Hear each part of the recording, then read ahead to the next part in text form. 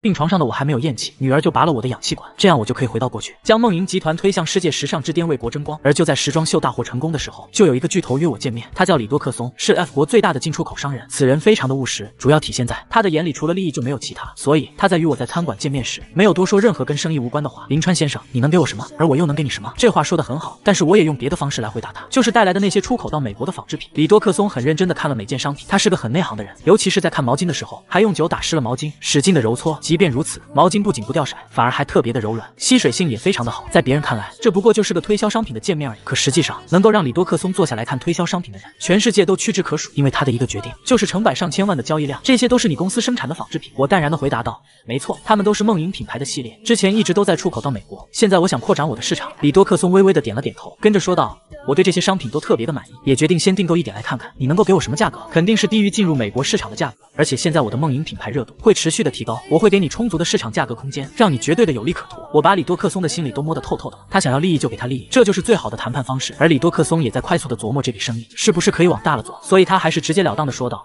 我只相信市场的反馈，这决定我是不是可以大批的订购你的商品，成为你的品牌在 F 国的经销商。对此我是没有意见的，同时说道：那是你的需要，而我也有我的需要，那就是棉花。我知道里多克松先生是世界上最大的棉花经销商，如果你能够给我优等的并且价格合理的棉花，我就能给你更多好的纺织品，甚至是世界上最好的时装。这就是我要见这个人的原因。因为里多克松貌似是一个进出口的商人，但是他也是很多国家的进出口商人，并且还有殖民体系在运作，比如棉花、大麦、甘蔗、大豆等等，都有他的资本运作影子。里多克松也并不觉得奇怪，反而觉得与我合作并不是个错误的选择，所以他点头说道：我很期待我们的合作，而且现在我的手里就有500万吨优等的棉花，我可以按照世界棉花交易价格的最低价，以每公斤棉花1.3美元的价格卖给你。如果你能够接受，我们现在就可以交易。1.3美元相当于3.5 RM 每公斤，这个价格非常的合适。我当即决定成交，收到棉花他就会立刻付钱。里多克松并不担心这个，凭我的名字也都不止那些钱。同时里多克松也订购了一批价值100万 FL 的纺织品。至于服装，里多克松也有自己的要求，你的时装秀虽然很成功，但是并不能让市场接受，我需要真正能够被市场接受的服装。以你的能力，我相信很快你就能设计出来，到那个时候我们再交易服装，这个市场的价值非常的庞大，所以我也特别的期待。俩人非常坦诚的握了握手，资本交易正式拉开序幕。回到住处，我又开始一系列的安排。距离回国还有2天的时间，我让大家尽情的出去玩玩，之后又让爱丽丝把所有雇佣的工人，包括模特、化妆师等人的报酬分发下去，一共是5万 FL。安静下来的时候，秦梦莹把前前后后的花销汇总。当家的，咱们这次的时装秀加上工人的报酬、花销等等，快3500万了呀！看到这个钱数，秦梦莹都特别的心疼，什么都要用最好的，可全都是钱砸出来的呀。对此，我却很是平静的说道：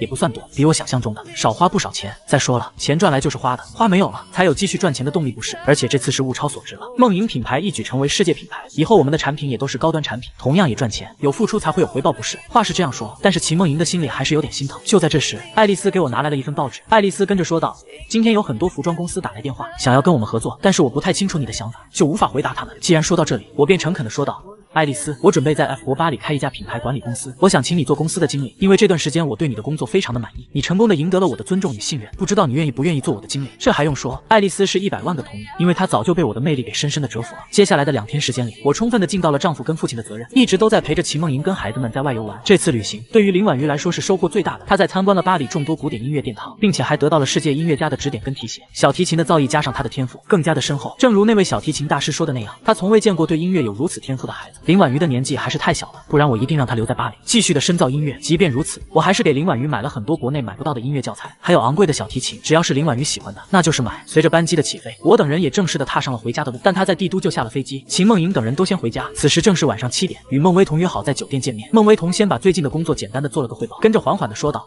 今天下午，沈万邦做了个决定，他准备出手20%的股份，让凯瑟琳正式控股万邦集团。这样一来，凯瑟琳就控股55%，沈万邦持股25%，而我们持股20%。公司的市值也会这次的收购而产生变化。其实这些变化都没有什么值得在乎的。万邦集团也没有上市，就算上市，现在的股票市场也没有几个人懂，更别提炒股什么的了。但是凯瑟琳收购万邦集团的股份，却可以控制万邦集团背后的项目。一旦凯瑟琳单方面的追加项目投资，那么他的20%股份就会全面缩水。明天安排一下，我要见沈万邦。至于那个凯瑟琳，先不见他，每个决定我都是深思熟虑。转眼到了第2天中午，我与沈万邦在集团总部的会客室里见了面。沈佳妍一直都跟在他的身边，只是他的目光始终都很戒备的看着我，连招呼都没有打一个。好歹沈万邦还有点礼貌，微笑的说道：林董事长什么时候来的帝都也不跟我说声，而且我还得恭喜你在 F 国获得的殊荣。电视新闻我都看了，你的那场时装发布会真的非常精彩。这些都是无用的废话，万邦集团又不做服装，我可不想浪费时间给他说这些。他只是淡然的说了声谢谢，跟着语气一转，缓缓的说道：沈总，我其实也不想来，当初入股万邦集团为的就是想安静的赚钱，可是现在公司的股份变动这么大，我不来也不行啊，至少我总得知道未来的万邦集团谁做老大吧。沈万邦的笑容也渐渐的消失，他明白我的意思，却无法回答这个问题。倒是一边的沈家言很是理直气壮，理所应当的说道：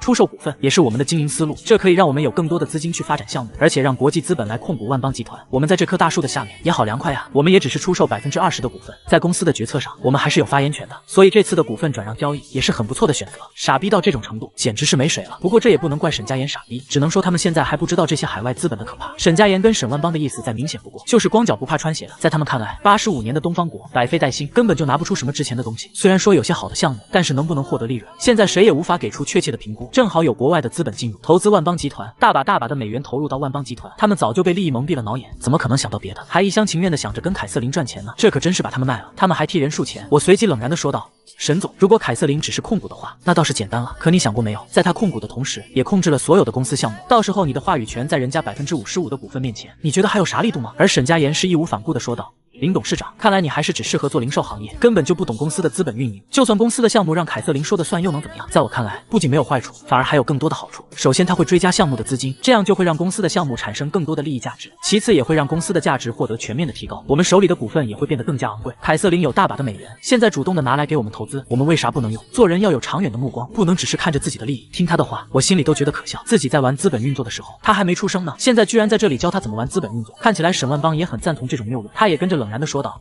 林董事长，我有句话可能有点不太好听，但是我也是就事论事的说，你现在虽然持股20%，但是你还没有实力来左右我的决定。我是在用我的股份换来让你赚更多的钱，要是看不惯，你也可以卖掉你的股份，然后离开万邦集团。想赚钱的话，你就听我们的。现在凯瑟琳放着大把的钱在你的面前，不赚就是傻子，用他的钱来发展我们的项目，这难道不是最合适的吗？我觉得是真的没必要跟他们说下去了，俩大傻子。于是我很是失望的摇了摇头，缓缓起身说道：如果凯瑟琳是想抢走万邦集团的话，到时候你拿什么阻止她？扔下句话，我便转身离开了办公室。沈万邦跟沈家言是面面相觑，可他们依然没有把我的话放在心上。下午2点，帝都外海咖啡馆，我还是跟凯瑟琳同坐在精美的咖啡桌前。从外表来看，凯瑟琳是个很性感、很有魅力的女人，但是她的目光却带着强者俯视弱者的肆虐感，仿佛一切都在她的掌握中，所以她是个拥有高智商的女人。我也非常的肯定这一点。林川先生，我们终于是见面了，你知道吗？我一直都特别的关注你，特别是你设计的服装，她们都非常的漂亮，我自己都买了好几套。你是个很成功的男人，也是个很有魅力的男人。面对凯瑟琳那火辣辣的目光跟言语的挑逗，我却对这种美人计嗤之以鼻，所以我很是不耐地说道：凯瑟琳小姐，说点正经的吧，你到底还想得到什么？其实我这次来帝都，从某种意义上来说，也是为了你来的。我的老板一直想跟你合作，他给了你所有能给的好处，却始终得不到任何的回报，他的耐心失去了，所以想通过我让你明白，他可以很轻松的拿走你最重要的资本，比如你在万邦集团的4500万股份。我听到这里的时候，很释然的笑了。维克多，果然是维克多，难怪他会让凯瑟琳搞万邦集团。在他看来，自己在万邦集团的4500万股份才是最重要的投资。相比之下，梦莹公司根本不算啥。维克多以为把万邦集团控制在手里，就能让他也听话。这家伙想的是真美啊！我跟着淡然的说道：那么说的话，中断进出口商品也是维克多搞的是吧？凯瑟琳还无耻的狡辩道：那只是经商的手段而已。林川先生，维克多先生跟我都非常的尊重，并且还特别的欣赏你，尤其是你在股票、期指方面的天赋，你都应该特别的清楚。你的天赋就是无尽的财富，如果加上我们的资本，那我们就可以纵横全世界，收割无尽的财富，你也会成为世界富豪。难道这不是你想要的吗？我毫不犹豫的摇头道：这并不是我想要的，我只想通过别的方式去赚钱，而不是挥舞着资本镰刀去收割别人的血汗。你以为股票、期指的背后是什么？那都是别人的血汗跟艰难赚取来的财富，你把他们都揣进自己的腰包，就等于是把这些人的命都掐死。我是绝对不会去做这些的。如果你们认为通过这种方式就能够让我妥协，那你们可就大错特错了。即便是我已经把自己的想法都说得很透彻了，但是凯瑟琳却依然不肯放弃。就算你不去做，我不去做，难道别人就不去做了吗？每天都会有很多人被收割，那是他们的命，生下来就是要给别人创造财富的，而我们生下来就是高贵的贵族，我们的命就是通过收割别人的命，吸取别人的血活着，这有什么错吗？我很是不耐地摇着头，已经不想再继续说下去了。话不投机半句多，我直接起身，冷然地说道：那咱们就看看谁能收割谁。凯瑟琳满眼无奈地看着我离去的背影，就好像与财富失之交臂一般的失落。而此时的我虽然很笃定，但是心里还是有些许的无力感。现在他只能是保住自己的利益，却无法保护万邦集团成为资本玩物的命运。他也想过出高价收购沈万邦手里的股份，但是凯瑟琳那边会出更高的价格。沈万邦跟沈家言现在就好像吃了迷药似的，一门心思的想得到凯瑟琳的资金。看着窗外闪烁而过的路灯，我也只能是无奈的摇了摇头。国之不强，人弱可欺啊。第二天上午，我在酒店约见了孟薇彤。孟姐，这段时间辛苦你了，这是你这个月的报酬，你先拿着吧。说话我就把2万块钱钱放在了桌上。孟威彤不是见钱眼开的人，他只是说了声谢谢，便把钱收起。从现在开始，无论凯瑟琳也好，还是沈万邦也好，不管他们提出什么，你都全部反对。实在不行就给我打电话。看着我沉重的脸色，孟威彤也没有再说啥。下午我便启程回到了阔别20多天的会试，公司的高层都来迎接我，上家秀还给我献上一束鲜花，庆祝这次 F 国的时装发布会获得空前的成功。我在简单的庆祝活动之后，便立刻召开公司会议。20多天的时间，梦莹公司以及会试都有很大的变化。首先是制鞋厂与电子厂已经完全可以交付使用，纺织3厂也在扩展建造中，很快也能投入使用。机械厂那边已经完成设备的更新换代，目前已经生产出20台铺路机，铺路机的订单在已经达到了50台，后续还在继续的生产。实验小学跟管理部大楼都已经交付使用，工程部现在全力的建造第3纺织厂。我跟着对大家说道，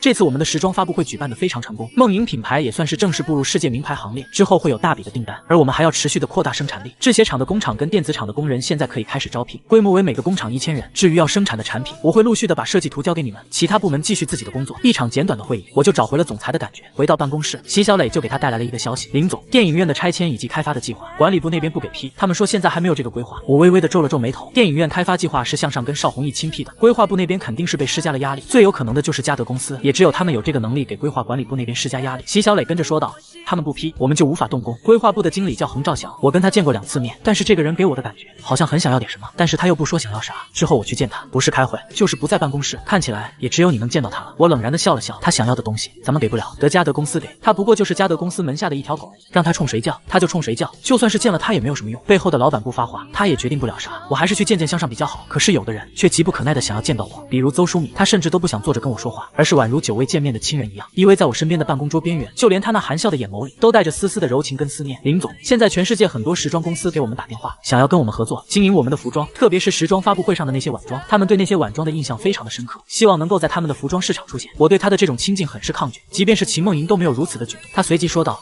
这里是我的办公室，有点规矩，去前面坐着说。可邹淑敏却偏偏把脸靠近我，用近乎于诱惑一般的语气低声的说道，咋的？你怕我吃了你啊？还是说你对我动心了，怕把持不住你自己？这都什么跟什么呀？我无可奈何的说道，你能不能别再说这些话了？要是再这么疯疯癫癫的，你就去精神病院好好的看看你的脑袋，确定完全正常，你再来上班，赶紧该干嘛干嘛去。见我有些生气，邹淑敏的心里却觉得特别爽，她知道我是喜欢她的，只是这里是她的办公室，她不能乱来，但是机会总是会有的，她就不信我这辈子一个秦梦莹就能满足。我冷眼凝视着邹淑敏离开的背影，心里也是一阵的叹息，如果不是跟她磕过那个头，早让她滚了。傍晚时分，我请肖文、孟月玲跟汤静言吃饭，唯独没有叫邹淑敏，把买好的礼物给姊妹几个分发下去，大家都特别的开心。肖文随即说道，川子，我已经不在那个单位干了，这段时间我一直都在研究装修公司，我觉得能干，开公司的地方我都找好了，现在就缺启动资金，说干就干。肖文的这个性格跟自己还真的挺像。我随即微笑的问道，那么大概需要多少钱？最少也得10万块，因为要购买很多的装修原料、工具，还有工人什么的，反正10万块是够了。10万开个装修公司并不算多，但是在民间来说，10万块那可是遥不可及的天文数字。很明显，肖文是想搞个大的装修公司，不想从小做起。我也没有犹豫，直接给他写了一个20万的支票。既然要干，那就干最好的，需要什么你尽管跟我说。但是做生意没有你想的那么简单，做决定的时候一定要好好的想想。肖文拿着支票，心里是五味杂陈，特别的感动。可是孟月玲却把冷水跟着泼在了他的身上。川子，也只有你支持他做生意。肖文的性格大咧咧的，根本不适合做生意，你给他这么多钱，他什么时候能够赚得回来？汤静言也跟着说道，做生意开公司非常的复杂，他总是认为特别的简单。肖文，川子的钱也不是大风刮来的，你确定你真的可以？现在后悔可是还来得及，别到时候赔钱了，你都没脸见川子。肖文非常不乐意听这些话，本来脸上的笑容瞬间变成了怒气。你们到底是不是我的姐妹？不帮我就算了，怎么还能冷嘲热讽呢？我只是不想再继续过原来的生活，想创业，想赚钱，想让自己的生活更加的精彩一些，这有错吗？为啥你们都不支持我？孟月玲却口苦婆心的说道，我们这不是为你好吗？你这个人就愿意冲动，脑袋一热啥都不考虑。川子你也是的，你咋能这么惯着他呢？可是我说的话却让肖文瞬间惊呆了。我跟着说道，区区20万而已，赔了就当是零花钱花了，咱们姊妹之间要抱团，没必要去在乎钱，那样感情就淡了。孟月玲、汤静言都有点羞愧的红了脸颊。孟月玲看他那委屈样，随即打趣道，行了，别哭了，我们支持你还不行，像个孩子似的，赶紧把眼泪擦干，跟我们喝一杯。何止是喝了一杯，肖文一口气直接喝高，人家饭还没吃呢，他先趴在桌子上睡得都打呼噜，我怕他凉到，先脱下外套披在了他的肩上。接下来就是说正经的时候，月玲姐，规划管理部的横兆祥你了解不？不太熟悉，怎么了？我叹了口气，缓缓的说道，我的电影院开发项目卡在他那儿，就是不给批，别的项目他倒是批得痛快，这个项目就是不批。孟月玲微微的皱起眉角，轻声的说道，我觉得是他故意的吧，电影院开发项目是个好项目，什么都影响不到，他为啥不给批？难道是想要点红包？如果红包能够解决的话，我的人早就解决了。明天我去见见向上，看看他怎么说。向上去省城了，不在管理部，得说来说去的还是得见横兆祥。吃过饭，我先把烂醉如泥的肖文送回家。肖文现在唯一的意识就是感觉有人扶着他，这个人的手好暖好有力。我把他放在床上，脱掉他的鞋子就想离开，可是肖文却不知道在哪来的劲，一把搂住我的脖子，俩人全都倒在了床上，而我也正好压在了肖文的身上。猛烈的身体触碰让肖文轻吟出一声意乱情迷。他是喝多了，但是心里清楚，今紧贴着我的耳垂急切地说道：“川子，你要了我吧？要他个头啊！要我怎么可能背叛秦梦莹，忘记自己的救赎？”他使劲地掰开萧文的手，言辞拒绝道：“萧文，你别让我对你的好印象改变，我就当你是喝多了，你好好睡一觉吧，我先回去了。”萧文根本就听不清我的训斥，还在胡乱地拽着我的手，然而我却早已跳下床，开门离开。但他并不生气，也并不觉得悲哀，因为这个世界无非就是男人女人，他还如此的优秀，喜欢他的女人自然是多，偶然的身体接触在所难免，只要把持住自己，心不乱性，其实也没什么。所以回家见到秦梦莹的时候，我还是一如既往的喜欢她，亲近她，她的心里绝对不会容得下别的女人。秦梦莹给我把热茶倒好，随即说道：“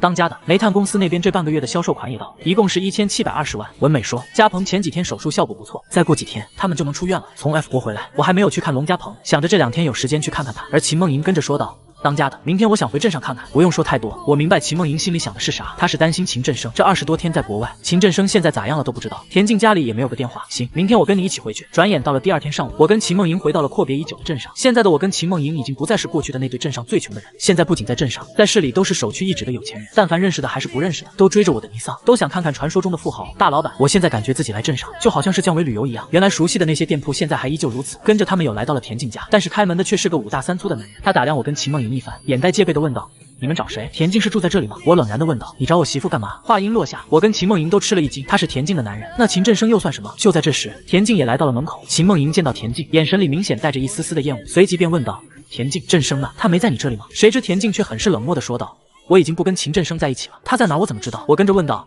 你跟振生之前相处的不是挺好吗？怎么说不在一起就不在一起？”仿佛这话说的非常可惜似的。田静冷哼一声说道：“这你还问我吗？秦振生就是个烂赌鬼，谁跟他谁没好日子过。他在我这里大半年的时间，吃我的，喝我的，一分钱不赚，还把我攒着买缝纫机的钱都输掉了。你们还好意思来我这里说这些？他是死是活跟我没有任何的干系，你们也别来我这里找他，爱上哪儿找上哪儿找。”秦梦莹冷冷的说道：“田静，我一直都以为你是个很不错的女人，可是你在我哥最需要你的时候，你却这么做。难道你们一点感情都没有吗？感情值几个钱？感情能过日子吗？你们倒是有钱人，穿金戴银的，也没见你们给秦振生多少钱呢。现在有什么资格教训我？”站在身后的男子也很是不耐烦的说道：“行了，你们别跟我们说这些没用的了。现在田静是我媳妇，秦振生死不死的跟我们没干系。”我见那傻逼心情就不爽，直接一道带着冷冷杀气的眼神刺在了他的脸上。我跟田静说话，你把嘴给我闭上。男的也是欺软怕硬，被我那冷然的眼神也是吓得一激灵，还是把嘴闭上了。我跟着又把眼神飘到了田静的脸上。你也给我听好了，要是让我知道你跟这个傻逼一直都认识，一起坑秦振生，别怪我到时候不客气。跟谁都有脾气，唯独在我的面前，田静是一点脾气都没有。我想弄死他，简直比喘气都简单。而且他现在还得靠我吃饭呢，所以他还是缓了缓语气，低声的说道：“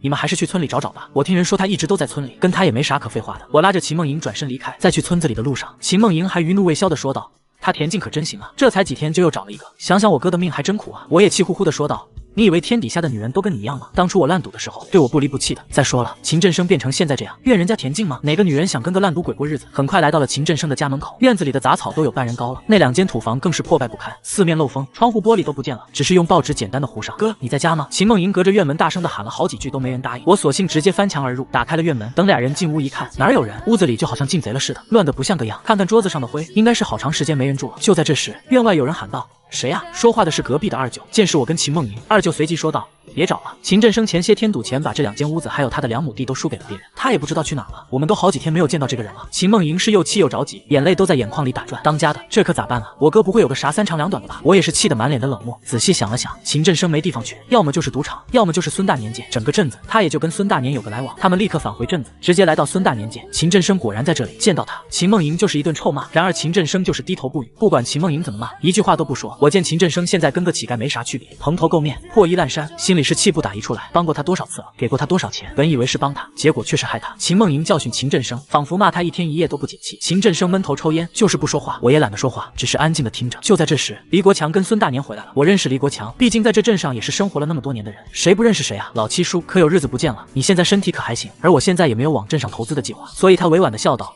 老七叔，您别高抬我了，其实我不过就是个小老板而已，没你说的那么能耐。现在我这整天的忙着工人，忙着工厂，根本没精力去搞别的，是真的累啊。”黎国强的脸色就有点挂不住，他那一点就着的火药桶脾气，根本压不住心里的话。小川子，我可是豁出去我的老脸，在这求你给咱镇上找条出路，至少也能让大伙吃饱肚子，能穿得起棉衣吧？咋的？我这张老脸都放在这儿了，你好意思给我打回去？说的我是满脑门的无奈。黎国强跟着说道：“人是3穷3富活到老，当初你困难的时候，镇上可没少帮你。我还记得你搬来镇上没地方住，那房子都是我给你特批的。咋的？现在你有能耐了，翅膀硬了，也学会忘恩负义了是不是？”说的我是愁眉苦脸。这老头现在怎么变得这么磨叽？今天要是不给他点甜头的话，估计这老头得气出半身不遂来不可。那边的秦梦莹说秦振生说的腮帮子都疼，这边我都不知道怎么应付黎国强的要求，压抑在我心口的那些郁闷，憋得我实在是难受。他抬眼看了看对面的秦振生，又看了看满脸无奈的秦梦莹，随即冷然的说道：“老七叔，酒不喝了，我这么跟你说吧，你知道为啥我不想给镇上投资吗？首先，这镇上没有任何特色产业可以发展；其次，周边农村的生产力完全不够企业使用；最重要的是，这里没有通往市里的好公路，就那么一条土路，下雪下雨的根本没法走。就算有啥好东西，也只能是靠拖拉机往出运输。但是拖拉机能够有多大的运输力？所以，想要办企业就得先修路。我可以在镇上投资粮食深加工厂，也可以修路，条件是你得保证粮食的生产，如此加工厂才能有原料可以加工。你可以鼓励农民种植大豆、玉米等等，到时候加工厂就可以回收，生产其他的商品，也能解决镇上的剩余劳动力。老七叔，你觉得可以吧？黎国强就好像看到了黑暗中的曙光一样，激动的一把握住我的手，眼含热泪的感激道：“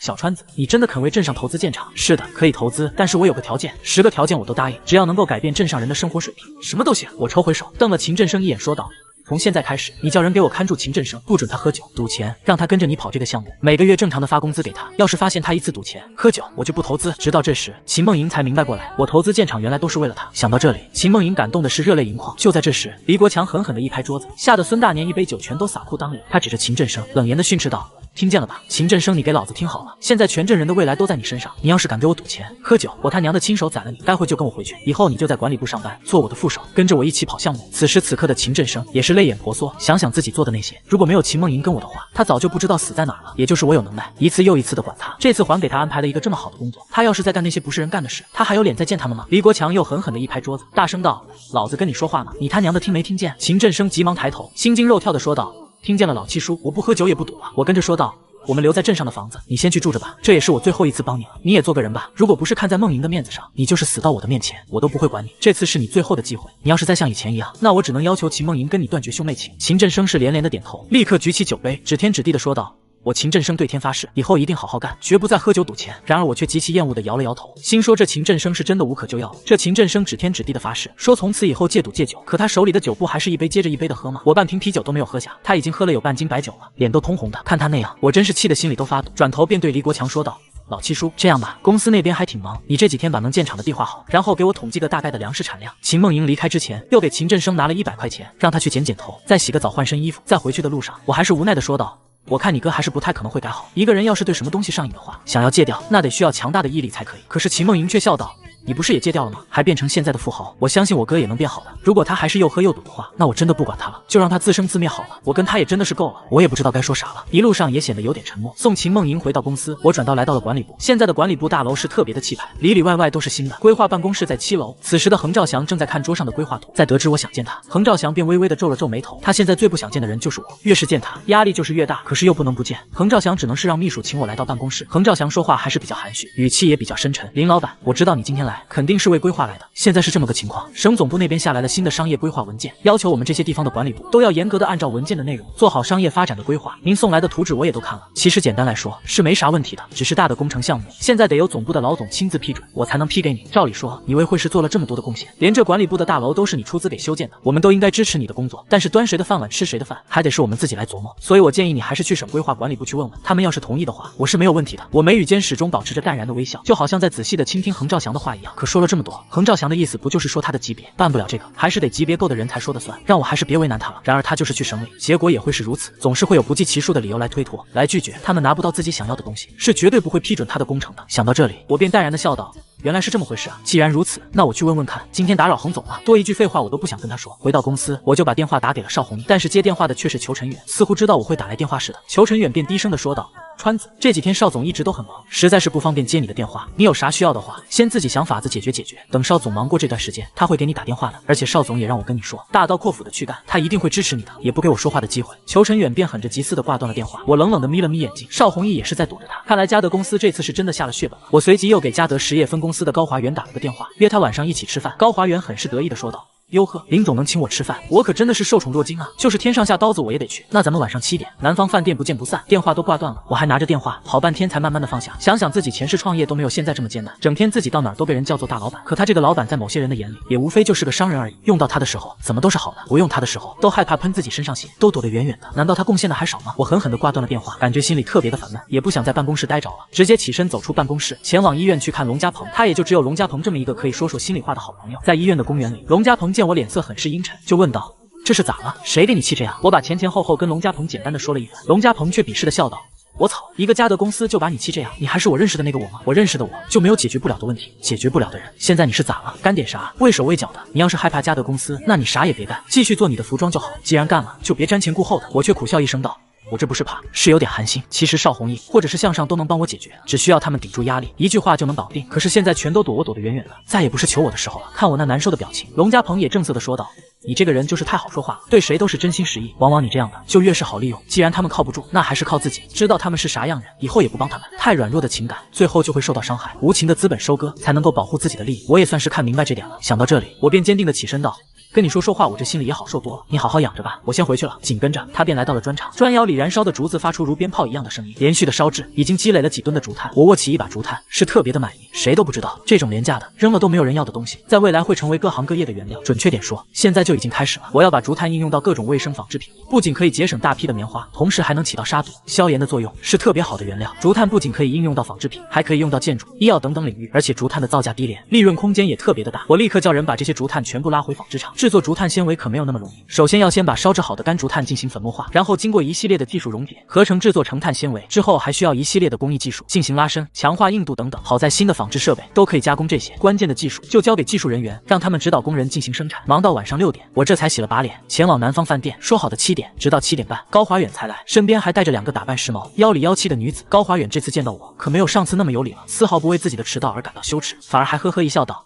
你来的挺早啊，我还以为你没到呢。点好菜了吗？我也不生气，看着他装逼就行。高华远点燃一支烟，目光很是玩味的看着我。高华远很潇洒的弹了弹烟灰，好像自己非常了不起似的说道。整个会试能被林老板请吃饭的也没几个，但是他请我吃饭，你们知道为啥不？女人们摇了摇头，好奇的看着高华远，他跟着说道。因为林老板现在遇到了难处，只有我能帮他，所以他得听我的话，请我吃饭了，而且还得求我给他面子。生意做得好，不如做人做得好。再大的老板在实力面前是没用的，你不夹起尾巴做人，还能咋的？我一句话不说，就看他还能嚣张到什么时候。高华远却认为我是无话可说，越是如此，他越是享受这种骑在我头上的感觉。冷嘲热讽之后，高华远又直截了当的说道。林老板，其实咱们本来可以好好的谈合作，可是你非要看看我们嘉德公司的实力，现在你知道跟我坐下来谈了，你说你是不是贱了？然而我只是甩了甩眉角，继续微笑的看着高华远，就如那静水之湖，任凭雨打风吹，却没有丝丝的涟漪，反倒是映照着高华远的脸，是如此的丑陋跟无耻。但高华远仿佛认为自己还无耻的不够，而更加无耻的说道。林老板，你这把牌都翻了过来，已经没有底牌可打。很简单，跟我们嘉德公司合作，并且我们嘉德公司要独占80%的股份，给你20%，是看在你前期也投入不少的份上。你现在同意也得同意，不同意也得同意，否则你的项目就别想搞下去。听到这里，我总算是微微的点了点头，跟着便冷然的说道。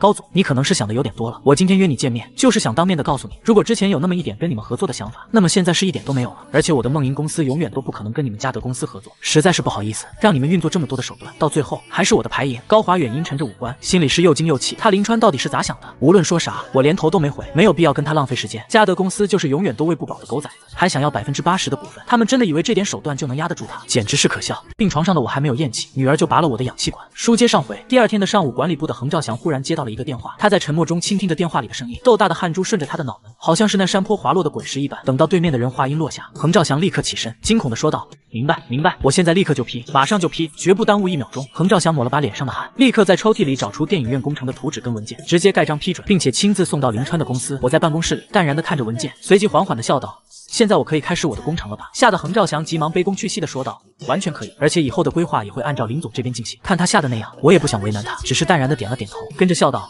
那就好，谢谢你把文件亲自送了过来，这是我的荣幸。您先忙，我就回去了。”离开公司，横兆祥感觉后背都在发凉，让他害怕的是，我的背后居然有那么恐怖的人。跟这个人物比起来，他想做人家脚底的蚂蚁都不配。找了个公用电话，横兆祥立刻打给了高华远。高经理，非常遗憾的告诉你，电影院工程我已经批了。横兆祥跟着说道：“高经理，那个工程我不得不批，我只能跟你说，我背后支持他的人极其的恐怖。我也奉劝你一句，还是算了吧。如果你再继续的给我施加压力，可能连你的嘉德公司都能被瞬间摧毁。”高华远气得猛烈的砸着桌子，越想越是觉得吃惊，他林川到底有多大的能耐？难道手眼通天吗？我是怎么做到的？高华远根本不清楚，他现在想的是他自己。这次的计划再次的失败，总部那边肯定不会听他的解释，现在是保住自己的前途才是最主要的。就在这时，办公桌上的电话忽然响起，吓得高华远就好像走到，忽然被人在后面拍了一巴掌似的。他随即拿起电话，对面很是安静，可越是安静，高华远就越是恐惧。这次失败我并不会怪你，也不会把你从会试调回，分公司的经理还是你。这次失败也算是好事，至少我们知道林川的靠山是谁，以后我们在运作的时候也能够更加的得心应手。先放弃跟林川的合作计划，你去接触盛谷集团的人，利用他们来搞林川，我们坐收渔翁之利就可以。对林川，显然我们不能把他当对手，只能是跟他站在一条线上。同时你也可以利用林川搞掉盛谷集团，你应该明白我的意思是吧？高华远不明白，可不能直接说不明白，只能是拼了命的点头道：“是的，我明白您的意思。”然而这位神秘的总裁却沉沉的说道：“其实你并不明白，所以我会派个人过去帮你。在他去会试之后，一切都要听他的安排。这回你明白了吧？而我这边正在跟赵年顺看着图纸在研究工程，年顺、电影院还有电影院后面的小区全部的拆掉，工程明天就开始。赵年顺跟着说道。那副食品市场就不动呗，先不动，那是个特别关键的地方。拆迁工作跟建筑工程一定要快，要稳，要质量。我要在新年之前让整个工程都交付使用。盛股份公司的办公室里，常永池深沉地抽着烟，他也收到我电影院开发项目被许可的消息，感觉是特别的不可思议。他的秘书低声地说道。常总，我们收到的消息是帝都方面的人给横兆祥直接下达的命令，而且这个人的背景特别的强大，嘉德公司那边都不得不退了一步，眼睁睁地看着我拿到许可，先前他们运作的投入全都打了水漂。我觉得现在也正是我们可以出手的时候，毕竟我们都已经布局布了这么长时间，趁着嘉德那边缩了头，我们正好可以跟进。常永池却很深沉地摇了摇头，嘉德公司弄不了我，我们也同样弄不了我。嘉德等待机会，我们也要等待机会，没有机会我们就制造机会，这是很容易的。你去跟我们的人说，随时等我的命令。此时此刻的我正在设计一系列的图纸，这是他要亲自去做的工作。制鞋厂跟电子厂马上就要投入生产了，设计啥的都没有什么问题，唯独是供应链，这是个最叫人头疼的问题。制鞋厂这边首先要有皮革制品，西域帆氏那边只能是解决一小部分，还得重新寻找新的皮革供货渠道，而且对于皮质的要求还有化学凝胶的要求都比较高。好在现在有专门生产皮革跟橡胶的工厂，就是距离有点遥远，在草原地区，所以想要拿到好货，要么就是自己去，要么就是叫别人去。采购部的经理一直都在空缺着，因为这个职位特别的重要，非是自己信得过的人是绝对不能随便任命的。在这个时代，采购跟销售那都是肥差，一旦把握不住，损失会特别的大。就在我思考问题的时候，帝都孟威彤打来了电话，林总，沈万邦还是出售了20%的股份，现在凯瑟琳是万邦集团的控股方。在今天的董事会上，凯瑟琳公布了新的公司发展策略。首先，他加大了对现有的几个项目的投资之后，凯瑟琳又命令公司财务重新评估公司股份，包括他追加的资金。我听到这里还是有些愤怒的咬了咬牙，凯瑟琳的镰刀下的也太狠了点，药物拿到美国，就等于是把知识产权也一并拿去美国，到时候再高价的卖给东方国，说到底就是用别人的饭碗吃别人的饭，最后吃饱的却是他自己。这招玩的是真够可以的。还有追加资金，如果算在新的集体财务预算里，那么他的股份自然会更多，而他们这些人的股份就会缩水减少。如果他的投资超过众人手里的股份，到时候20%可能瞬间就变成5%，甚至是更少。这都不算啥，如果凯瑟琳做空万邦集团，那么万邦集团的一切最后都会变成资金落入到凯瑟琳跟维克多的口袋，而他还有沈万邦所有的投入，最后都得给凯瑟琳来买单。思来想去，我微微的皱了皱眉头，随即说道。孟姐，以4500万的价格出售我的股份，我不想跟凯瑟琳在万邦集团纠缠。沈万邦现在就是个缺心眼，怎么跟他说都不听，我只要保护住我的资本就行。孟威彤挂断电话，立刻开始给认识的富豪、有钱人打电话，全面出售我手里的股份。凯瑟琳第一时间收到消息，随即便来到了孟威彤的办公室。既然我先生想卖股份，为什么不把他们卖给我？可以说我非常的乐意收购我先生的股份。孟威彤对这个凯瑟琳的印象一直都不是很好，所以孟威彤只是微微一笑道。凯瑟琳小姐，我也非常的乐意把股份卖给你，但4500万的资金可不是小数目。您现在还给公司投入了那么的资金，你真的能够拿得出4500万？4500万 RM 并不算多，但那也只是对于我来说，可能4500万对我先生来说，那才是一笔不小的款项。如果我先生同意的话，我们可以随时的交易。孟威彤随即把凯瑟琳的意思说给我这就有点糊涂了。凯瑟琳应该做的是阻止他出售股份，并且阻止他获得资金才对，怎么可能还会主动的给他提供资金？从维克多那边来说，只有他的资金见底，才有机会跟他合作，现在却让他的资金越来越多，我怎么想都想不明白凯瑟琳为啥要做这种违背常理的事。可从生意的角度来说，这是可以接受的交易，对他没有任何的损失，反而还能让他积累更多的资金。交易在孟威彤与凯瑟琳在认购协议上签字后正式的生效，凯瑟琳也把4500万的支票交给了孟威彤，同时孟威彤也正式的离开万邦集团。孟威彤离开公司，直接坐班机来到会试，这是我的意思，因为孟威彤是有工作能力的，而且为人也比较踏实，我还是想重用他，所以他带着曼曼亲自来机场迎接，并且在梦莹酒店给他安排了房间以及丰盛的晚宴。席间，我对孟威彤在帝都的工作表达了赞赏与肯定，同时我也真诚的邀请道。孟姐，我希望你能够继续留在我的集团工作，你的工资待遇不会变。当然，如果你有别的打算，我还是会支持你的。对于我诚恳的邀请，也考虑到曼曼在会试的确是有了很大的改变，于是他欣然接受我的提议。懂得知恩图报的人是值得相信的，我现在最需要的就是能够信得过的人。第二天上午，我亲自带孟威彤来到他的新办公室，并且在例会上把孟威彤隆重的介绍给众人。从现在开始，孟威彤为梦莹集团公司采购部总经理，以后公司的所有采购物品都有孟经理主管，希望大家能够精诚合作。除了秦梦莹之外，众人的心里都对孟威彤的加入非常的谨慎。公司里除了奚小磊、秦梦莹之外，还从来没有被我如此重视的人，而且公司的采购部经理是绝对叫人眼红的职位，以后每个部门的采购方案以及福利等等都得经过孟威彤的批准才能递交到财务。秦梦莹那边在核准之后才会给拨钱，看来以后都要对这个孟威彤客气点才行。在会议之后，我还是单独的把孟威彤叫来办公室。孟姐，你得出差去趟草原地区，去几家皮毛制品厂考察考察，现在我们的制鞋厂立刻就要开工了，所以皮毛的尽快的解决。很认真的听了我的话后，孟威彤便缓缓的说道。草原皮毛制品厂我还是有点了解的，原来我工作的制鞋厂的原料也是从草原那边购买的，我还知道几家生产规模比较大的皮毛制品厂，我可以去跟他们洽谈一下。我非常满意的笑道。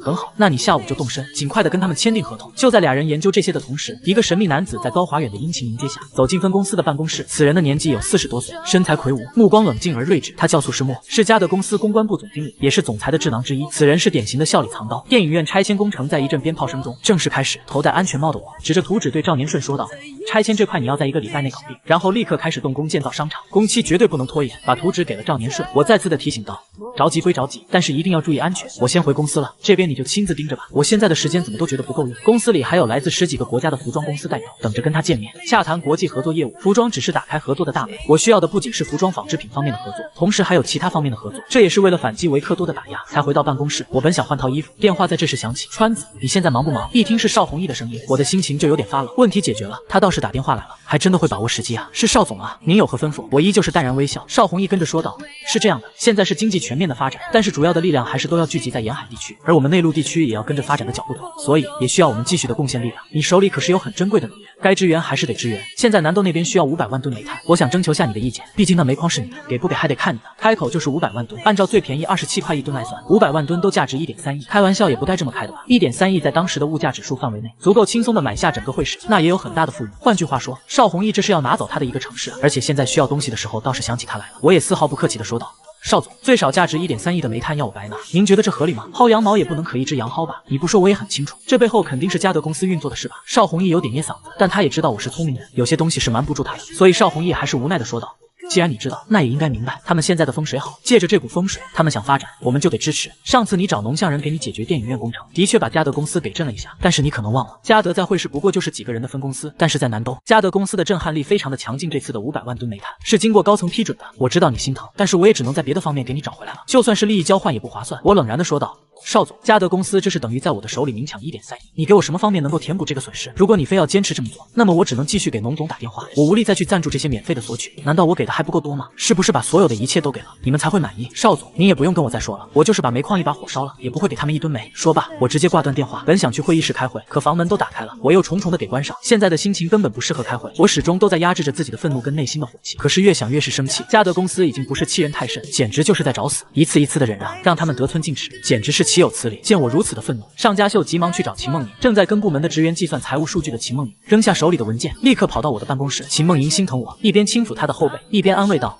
当家的，咱不生气，要冷静。你可不是随便就能动怒的人。”我把邵弘毅的要求跟秦梦莹说了一番，谁知道秦梦莹听了之后比我都火。他们是不是觉得咱们好欺负，还是觉得咱们是应该应分的？太可耻了，我就没见过这样的人。这回给我都弄得有些惊讶，急忙安慰道：“媳妇，你要冷静，咱不生气，不是有我呢吗？不生气，不生气。”秦梦莹阴沉着脸，皱着性感的秀眉，冷然的说道：“怎么，你打算给？”我冷笑一声道：“给可以，但是我也要同等价值的利益，我绝对不可能做那个缺心眼。上次的100万吨，我还是拿回4500万，这次的500万吨，我也要拿回至少2个亿。”邵弘毅既然想出这个头，那我就跟他看起好了。我没有立刻给邵弘毅打电话，因为现在着急的是他邵弘毅，而是平复心情之后，带着尚家秀秘书来到了产品展示大厅。那些死老外见我到来，都纷纷的表达了自己对这些纺织品的肯定与喜欢。大家随即一步到了餐厅的特别包厢里，餐厅的布置也非常的豪华，带有明显的东方文化特色。在吃饭的时候，我跟每个人都做了沟通与交流，并且通过酒与幽默的话语增进彼此的感情。特别是赛勒，还特别把自己的房间号写给了我。只可惜我对如此开放的西方女人是一点感觉都没有。在会议室里，正式的洽谈也在我低沉有力的嗓音里开始。各位，我可以给你们提供世界上最好的纺织品，而我也需要你们给我提供你们各自国家的特产跟最好的商品，这样才能让我们彼此互惠互利，都能得到进出口的利益。这个提议简直太好了，在座的众人都毫不犹豫的赞成，不仅可以赚纺织品的钱，反而还能赚取出口商品的钱，这简直是超级好的生意。每个人都在把自己国家的特产急着想要表达给我，就好像他们着急想要赚到出口的利益一般。我却是特别的冷静，他现在做的就是把全世界的商品供应链提前几十年实现，购买力就意味着强大的资金积累。虽然在后期的国产当道的格局下，让很多进口商品的购买力下降很多，但是这个市场依然极其的庞大，并且成为很多有钱人的专属消费，比如进口的红酒、钻石、珠宝、农产品等等，这个市场都是以万亿来计算的。虽然现在还并不是很成熟，或者说只是开始，但是随着市场的成熟，会越来越被人接受认可。毕竟现在的东方国物资跟生产力方面都特别的匮乏，很多进口的东西都是极端的奢侈品，比如进口的一些电子设备等等，都是很多人梦寐以求的东西。我趁着热乎劲，立刻跟到场的每个人签署了各种进出口的合同，每个人都对这份合同视若珍宝。现在就是机会，我给他们的赚钱的机会，谁抢到就是谁的。回到安静的办公室后，我才想揉揉额头歇一会。邵弘毅再次打来了电话，我在会市招待所等你，咱们见面谈吧。您老不是这么着急吧？亲自来会市了？吃饭了没有？我可是不着急。邵弘毅却冷然地说道：“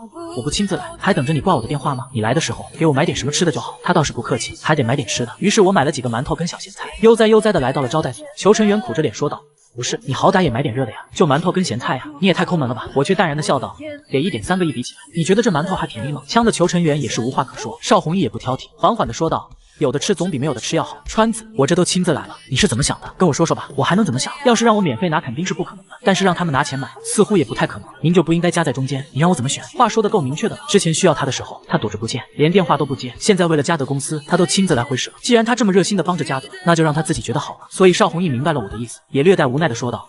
我知道你心里特别的难受，换作是我也不肯接受，可是这根本怨不得别人。当时你若是不给浓香人打那个电话，嘉德公司也不会同样找个背景实力强大的人来针对你。现在弄得嘉德公司的人都明白，一般的小角色根本就无法打压你。反过来你认为我掺和，我都恨不得躲你们远远的。这话不说，我也明白，邵弘毅也是扛不住高层压力，不得不这么做。但我没有必要同情这些，资本市场里根本没有同情，那样只会让自己受到伤害。所以我直截了当的说道。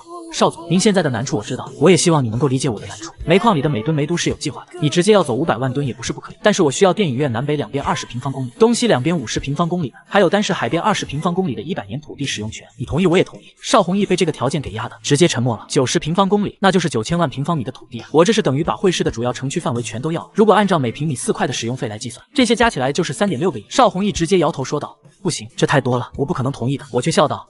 你不同意，那我也不同意。等价交换就是要双方平等的交换利益。按照现在的煤炭价格，你觉得500万吨会值多少钱？况且你还不明白，嘉德公司就是想让我血疼，连个动物都知道疼，那我凭啥就不知道疼？你要是跟嘉德公司一起让我疼，那不好意思，我会在最短的时间内把煤矿整体出售出去，到时候你想要也没有。非常明确的跟他说，要是邵弘毅再这么跟嘉德公司一起欺负他，那也别怪他会做出什么决定。最让邵弘毅感觉到压力的是，我这次在国际上的声誉大起，一旦我把煤矿卖给海外的资本，那损失可就大了。换个角度想想，那些土地的使用权即便是给了我，他也不可能让这些土地闲置着，反而还会开发得更加的好。这倒不失为是一件好事。邵弘毅盘算了一番，还是缓缓地说道：“这个我得先回去研究研究，考虑考虑，到时候再给你答复。我可是一点都不着急。”起身笑道。邵总，您慢慢考虑，就是考虑个几年的都没问题，反正这就是我的底线跟条件，不会改变的。扔下句话，我便起身离开。邵弘毅看了看桌子上的馒头跟咸菜，心里就在盘算怎么才能让我少拿点，而离开招待所的我，也在琢磨怎么才能让邵弘毅多拿点。这是次机会，现在不要的话，什么时候才能要？但是俩人也都考虑到重要的一点，地是没有问题的，但是地表之上的东西该怎么解决？成百上千的住宅楼，不计其数的商贾店铺，数十家大中小企业、学校等等，难道要他们全都搬走？邵弘毅看着会是地底，是满脸的沉重，耳边还回响着高层的话语：“老邵啊，这次你可得尽全力帮我们搞定这个，这对你的前途也是有好处的。毕竟我们是在创造一个崭新的商业发展，你可要把握住这个机会啊！”越是如此，邵弘毅的压力就是越大。他并不想什么前途，只是想把商业经济发展好，让每个人都能得到福利，过上衣食无忧的好日子。这是他的梦想跟追求。可是现在他不得不去决定，他的梦想跟追求要交给我去做。而此时的我早就已经想好了整个发展规划，土地握在手里，什么都不做，只需等待就好。这是他的整个布局跟商业版图的规划。现在发展什么都没有用，物资匮乏，人们的想法闭塞，购买力几乎是没有。所以他现在还是要赚那些死老外的钱。毕竟海外的经济发展的非常快，死老外的手里钱多，购买力也很强大，所以进出口的生意才会去做。反观此时，没有科技就没有生产力，没有生产力就没有消费能力，没有消费就不会有商业发展。为啥现在每个人都想来梦银公司工作？因为他们能够在这里赚到钱。别看梦银公司现在有接近1.8万人，却是会是极其强劲的消费群体，每个月给他们发的工资就有100多万，在85年的100多万，那就是天文数字般的存在。所以会是零售业极其的发达，甚至很多外地人都来会是谋生路。傍晚时分，邵弘毅还是给我打来了电话，同意了我的要求。其实我一点都不觉得意外或者是惊喜，现在你批给我也没有多大的用处。商业发展是循序渐进的，我不太可能发展的太快，您还是不用担心别的了。基本上在未来的几年时间内是不会有啥特别发展的。这次你跟嘉德公司都占到便宜了。邵弘毅却不乐意听这话，他冷然的说道：“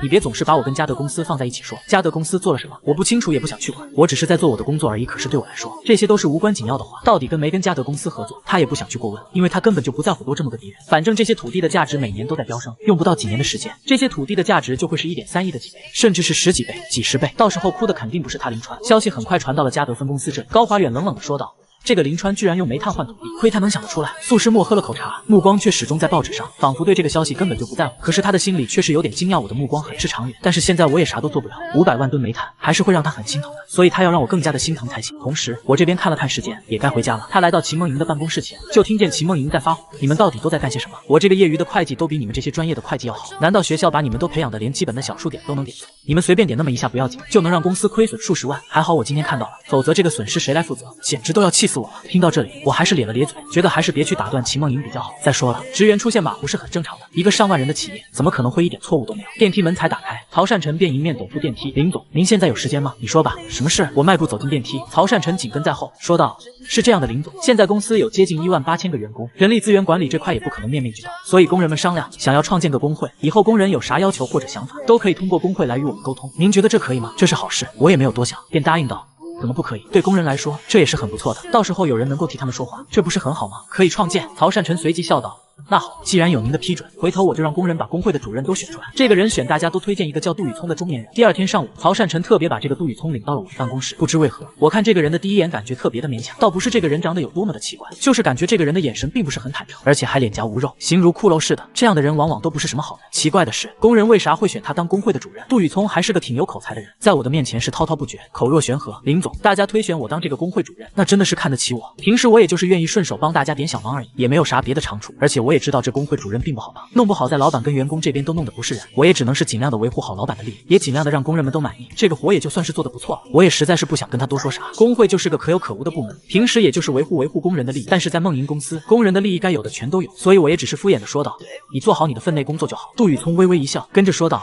现在是这样，公司里有几十个怀孕的工人，公司的人事制度里没有产假这一项，人家妇女同志的肚子都那么大了，还坚持工作，您是不是跟人事那边说下，能够让这些怀孕的工人带薪休假呀？我只是微微的点了点头，跟着淡然的说道。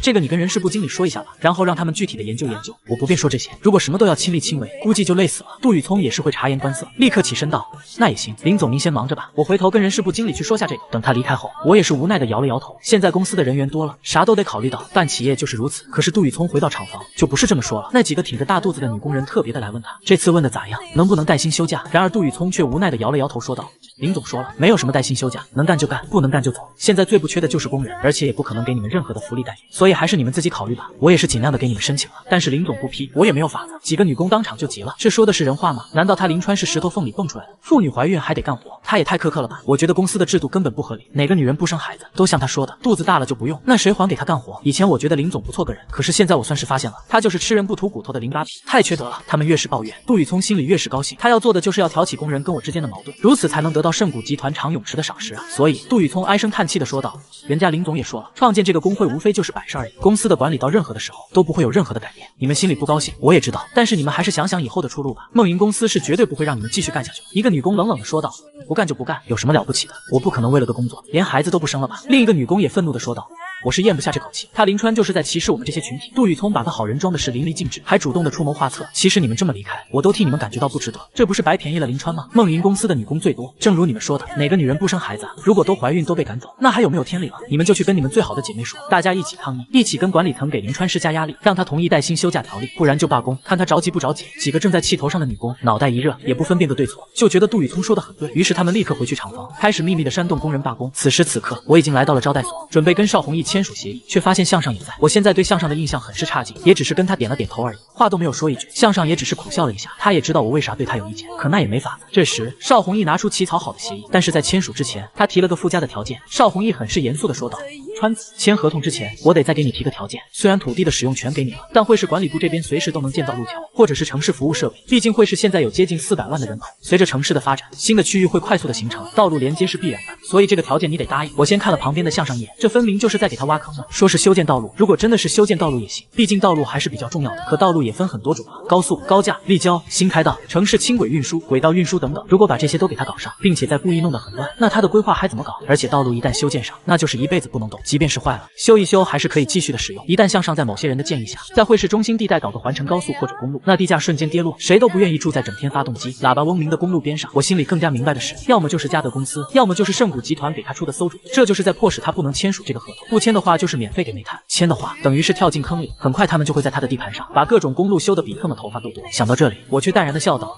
是这样的，邵总，这个条件根本就没啥问题。就算是我也要修建道路，只是现在的协议我不能跟你签了。”没问题，还不签协议？疑惑的邵弘毅立刻问道：“为啥不能签署？你也有附加条件吗？”我急忙摇头笑道：“没有，我哪能有啥附加的条件？本身我也考虑不到那么多。是这样的，有个海外的财团想要完整收购我的煤矿，他们给我的价格是目前市场价格的1倍，我准备把煤矿整体的卖给他们。至于你要求的500万吨煤炭，到时候你可以跟他们谈。”话音落下，邵弘毅惊愕的脸都红了，旁边的向上都狠狠地皱起眉头，尤其是邵弘毅更是怒发冲冠的低吼道：“林川，你怎么能这么做？现在我们自己的能源是如此的紧张，你居然还要把能源卖给外国人，你这不是在里通外国，在出卖我们的利益吗？为了钱，你难道连尊严都不要了吗？”向上也跟着气呼呼的批评道：“林老板，虽然说煤矿是你私人的，怎么做那是你的自由，但是你不能在需要你的时候这么做呀。现在南豆那边是眼巴巴的等着你的煤炭，你去把如此多的能源全都卖给外国公司，你说我们该不该阻止你？”我却是淡然一笑，不屑的说道：“你也知道煤矿是我私人财产啊，那你们凭啥为了嘉德公司让我拿500万吨煤炭？我自己的煤矿想怎么卖就怎么卖，而且我是个商人，追求利益最大化那是经商的根本。向总，你也不用拿话来点我，我知道你说的阻止我是啥意思，但你完全可以去试试看。现在我的梦银公司是不是你或者是邵总能够阻止了呢？梦银公司现在是拥有固定资产数千万的国际知名企业，我可以在汇市投资，也可以把工厂随时关闭，然后去别的城市，甚至是别的国家去投资。嘉德跟盛谷集团不是一直都想要电影院工程吗？我也实话的告诉你们，那是不可能的。梦银公司随后便会吸收海外资本，有能耐你们让嘉德跟盛谷去海外的资本斗个高低。这番话说下来，邵弘毅跟向上的五官都有点扭曲了。直到现在他们才发现，我的每个计划都是攻防兼备啊，而且布局布的简直是叫人惊讶。他似乎早想到管理部可能对他做些什么，于是他早把退路都想好了。如此，邵弘毅跟向上拿他是一点招都没有。一旦把我给逼紧了，真的像他说的那么去做的话，可以说对管理部是损失惨重，甚至帝都管理部那边都得把他邵弘毅还有向上直接给拿掉。还真的以为我怕你威胁是吧？既然咱把话说到这个份上，我也不墨迹，签协议可以，不能有任何的附加条件，而且以后的商业发展，管理部有任何想法都要经过我的同意，否则我随时中断能源的供应。向上那边是哑口无言，满脸的愧色，一句无心的话，结果让我产生这么大的反应。邵弘毅也瞪了向上一眼，对他说的那句话非常的厌恶。现在我已经把台阶给他了，如果还坚持着不去走这个楼梯，那我也不可能再等着他。于是邵弘毅跟着说道，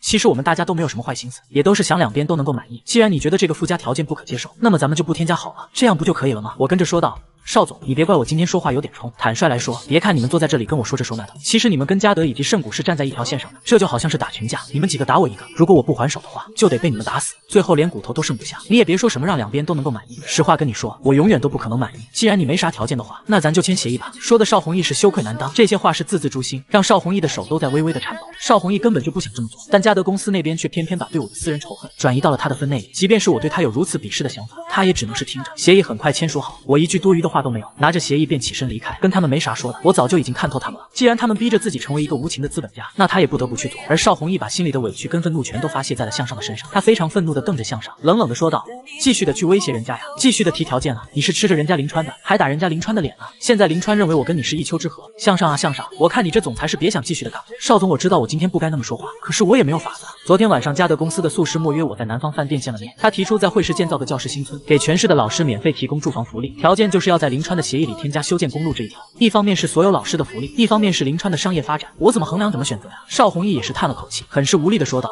这就是资本运作，它能看穿人性，利用人心。如果我们稍微放松，就会深陷其中无法自拔。希望我能够在嘉德跟盛谷的夹击下，成为最后的赢家吧。我看着窗外稍纵即逝的景物，那些为了吃饱肚子还在奔波的人群，心里有些落寞。或者他现在是太有钱了，从而忘记这个时代的本质，也忘记了一个商人一个资本家的本色。路边有个包子摊映入我的眼帘，他摸了摸肚子，感觉有些饿了，于是他让吴雷先回公司，他自己便来到了包子摊前。卖包子的是一对老两口，年纪都有60-70岁，老头负责包包子，老太太就负责卖包子。我边吃边问道，您俩都这么大岁数，早该享福，咋还出来卖包子？大娘笑道，闲不住也给儿女挣点钱，现在也都不容易，能赚一个是一个。孩子在哪上班啊？我随口问道。在梦莹服装厂的库房给人家搬货。我便笑道，梦莹服装厂不是挺好的吗？每个月都能发工资，足够养活你们了吧？说起这个，大娘就有难言之隐了。看她这么的为难，我好奇的问道，怎么了大娘？难道您儿子没有工资啊？大娘略带无奈的说道，咋能没有呢？每个月的工资还有加班费、奖金啥的，能有50多块钱呢，可实际到手的只有30块。我儿子已经都不想干了。我就是一惊，可跟着问道，是不是你儿子迟到，或者违反厂里的规定被罚钱了呀？我儿子每天早出晚归，从不迟到，风雨无阻，而且干活勤快，为人老实本分，从不在工厂里偷懒。是因为每到发工资的时候，梦莹服装厂里的那些拉帮结伙的流氓就要他孝敬20块钱，不给钱的话，最重最累的活就让他干，还经常的被欺负不让吃饭。我的眼睛都瞪大了，在他的工厂里能够出现这样的情况，大娘，你说的是不是真的，还是你听说的？梦莹服装厂管理那么好了，怎么可能这样的人呢？老太太很是坚定并且肯定的说道，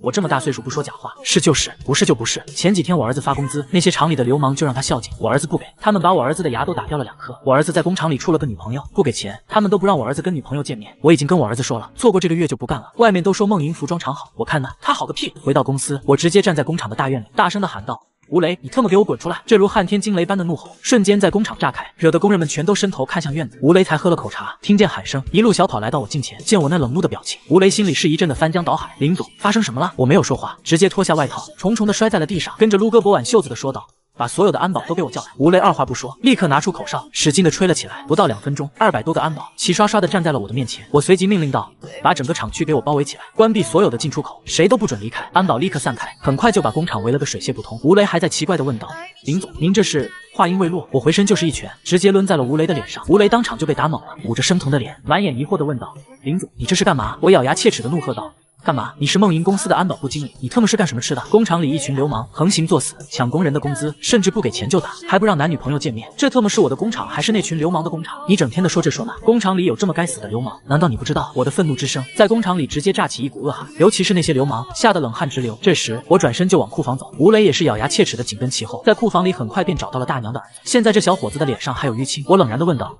你别怕，跟我说是谁抢你的工资？是谁打的你？我来给你出气。”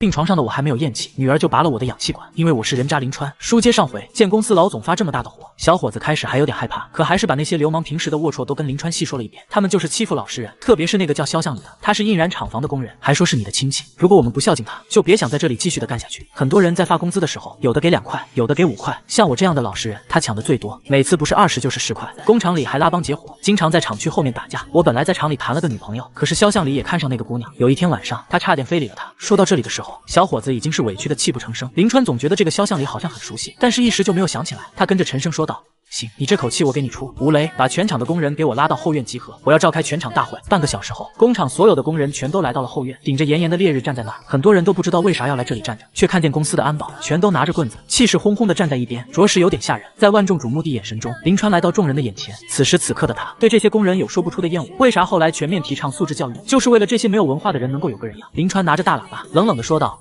平时在我的面前都是人样，背地里就当狗是吧？我一直都把你们当做家人来看待。你们回报我的是啥？在工厂里拉帮结派、抢钱耍流氓，你们是不是觉得有份工作就可以了？那我也实话告诉你们，你们特么的不想当人，我也不把你们当人看。你们谁叫肖向里？现在立刻马上给我滚出来！”躲在人群后面的肖向里吓得就是一嘚瑟，可他觉得最多就是被林川骂几句。他表妹肖文跟林川是拜把子兄弟，也不可能对他咋样，想想还觉得没啥呢。这肖向里便甩了甩油滋瓦亮的头发，双手插兜，迈着时髦的小碎步来到了林川的近前。林川一见这家伙那张好像特么破碎毛巾一样的脸，瞬间就想起他是谁了。这一刻林川气的眼神都能杀人了似的，更是冷冷的说道：“肖向里，你在我的工厂里到处说你是我的亲戚，然后带着一群流氓到处的横行作恶，我没有说错吧？”肖向里却嘿嘿一笑，油嘴滑舌的说道：“咱俩真的是亲戚，我表妹肖文是不是你拜把子的姊妹？这么论辈分的话，我不也是你的表哥吗？再说了，我也就是跟他们闹着玩而已，哪有他们说的那么无耻？好歹我也是受过高等教育的人，退一万步说，咱俩是亲戚，我就是做点过分的也没啥吧？这都是自己的厂子，你就睁只眼闭只眼算了。”林川冷笑着把喇叭对准肖向里的耳朵，直接怒喝道：“谁你妈是你的亲戚？你也不撒泡尿照你的脸，你连舔老子鞋底都不配！我不过是跟你表妹拜把子而已，你算个什么东西？你连那泔水桶里的饭底都不如！”震得肖向里的耳朵都嗡嗡的响，他总算是看出林川是真的愤怒，吓得他是六神无主。林川越骂越气，抡起大喇叭，重重的砸在了肖向里的头上，头破血流还不算，林川直接把他摔倒在地，就是一顿拳打脚踢，给肖向里打的是哭爹喊娘，满地打滚。这一幕吓得众人是全身发麻，特别是那些女工，尖叫声是此起彼伏。这时林川甩了甩手上的血，冷冷的问道：“都有谁跟你一起混的？给我指出来，不然我今天就特么废了你，让你一辈子躺在床上。”头发蓬乱、鼻青脸肿的肖向里就好像一条被打断了腿的野狗一样，哀嚎着把每个跟他一起混的人全都指了出来。这些人简直都要把肖向里给恨死了。可林川依然不会放过这些人，一声令下，吴磊等人冲过去就是打。他们没文化，那也不用跟他们说啥大道理，直接打废、打残、打怕、打服他们，惨叫嚎痛，此起彼伏。吴磊被林川那下打的，心里的气都没处撒，下手更加的狠。那高大炮被他直接打断了胳膊，折了好几根肋巴。林川又拿来一个新喇叭，冲着工人怒喝道：“那些拉帮结伙的，自己给我站出来！”也真的是被这个场面给吓住了。那些以区以同乡拉帮结伙的，全都低着头走出人群，有男有女，足足有好几百人。林川极其厌恶地瞪了他们一眼，跟着喊道：“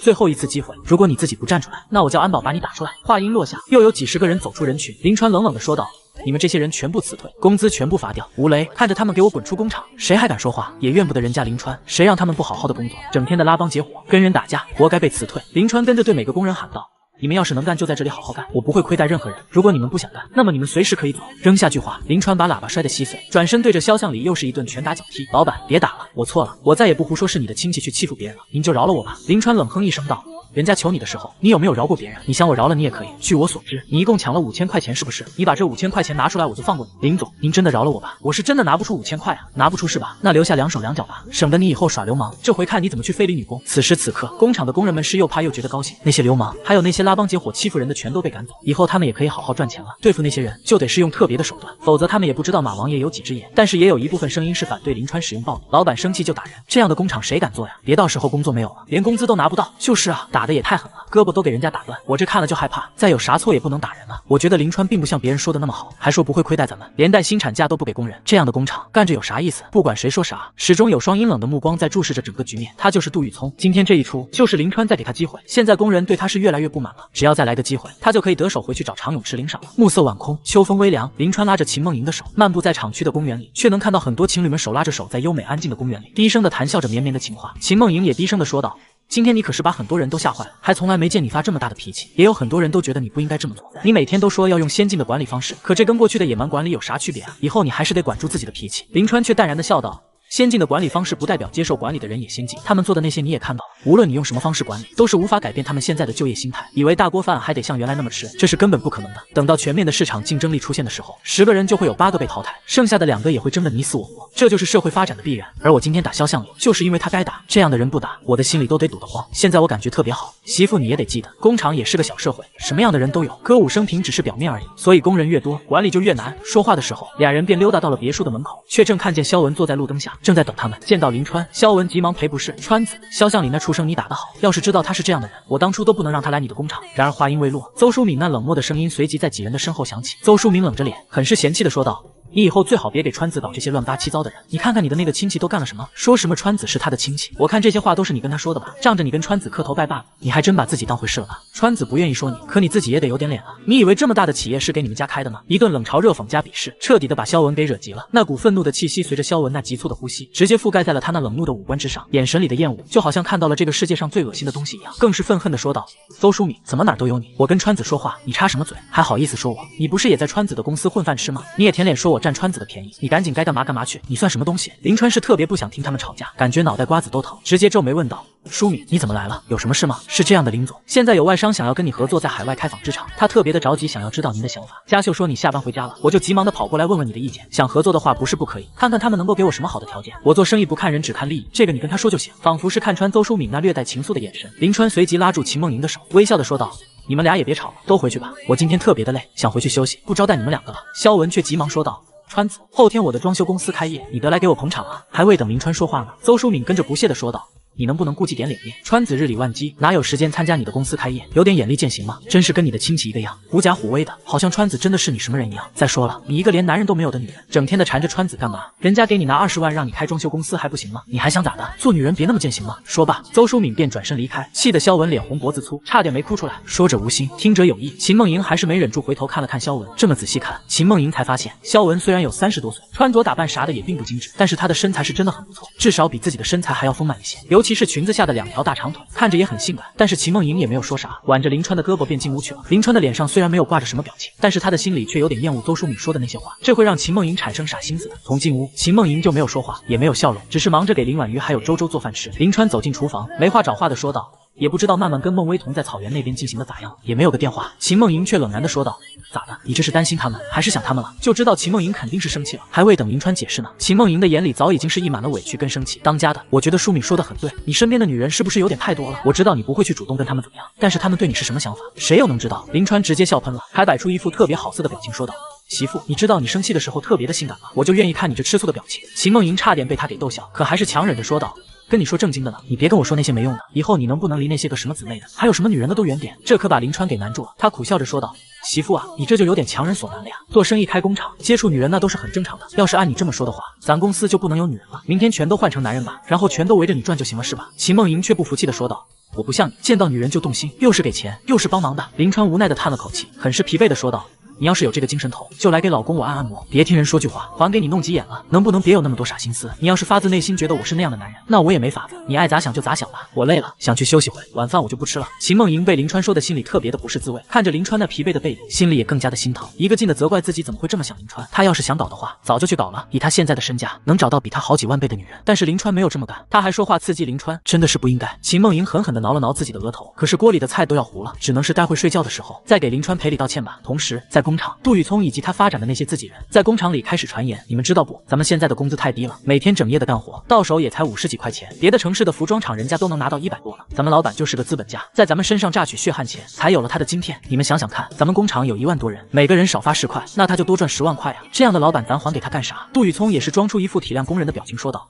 大家都别说那些了，咱们厂的工资的确是有点少。上次我也跟林总提过这个问题，但是林总的意思是说，咱们的工资已经是够高的了，不可能给大家涨工资的，而且有些福利可能还要拿掉。这话也就是我跟大家说，你们心里都明白点吧。慢慢的，一个罢工的传言就在工人之间形成，尤其是在那些带头喊着罢工的几个人的忽悠下，很多不明就里的人都片面的认为，只要罢工就能涨工资，他们甚至都不知道罢工意味着什么，就决定跟着那群人一起干。而罢工的时间就定在晚班跟白班交接班的时候，此时的林川已经是沉沉的睡去，他真的很累，整天的跟人斗智斗勇、勾心斗角，还要时刻的提防着别人的阴谋，同时还要考虑商业的发展、图纸、新的产品等等。即便是在睡梦中，林川都在设计图纸。秦梦莹本想跟他赔礼道歉，可是看他睡得那么香，又不忍心吵醒他，只是轻轻地躺在了他的身边。其实他上床的时候，林川就已经被那席梦思床垫产生的震颤给惊醒了，不过他也没想跟秦梦莹说话，就怕秦梦莹又说他有二心，还是睡觉比较好。一夜的沉睡，到了早上，林川还在呼呼大睡。可就在这时，床头的电话忽然响起，猛地惊醒了林川。看看时间，都已经8点了。揉了揉惺忪的睡眼，林川还是接起了电话，是上佳秀打来的，非常着急的说道：林总，您快来公司吧，工人全都罢工了，连记者都来了。林川是瞬间清醒，工人罢工，在我没有去公司之前，任何管理高层不得跟记者乱说，也不要跟工人乱说。知道了，林总，那您快点来吧。林川此时一点都不着急，先洗了脸，穿好秦梦莹放在床头的衣服，出门之前还喝了碗豆浆，吃了2包子。晚班跟白班的工人足有上万人聚集在工厂的范围内，场面比昨天打流氓可隆重多了。还有的工人在总部大厦的前面喊口号：涨工资，涨工资，我们要涨工资。众人见到林川就要往上冲，都被吴雷等人给推开。跟林川的冷静比起来，吴雷是特别的紧张，跟10几个保镖一起围在林川的周围，谁要上来就打谁，绝不留情。反而是林川一直都非常的冷静，那冷然的目光不时地穿过那些罢工的人群，低声地说道：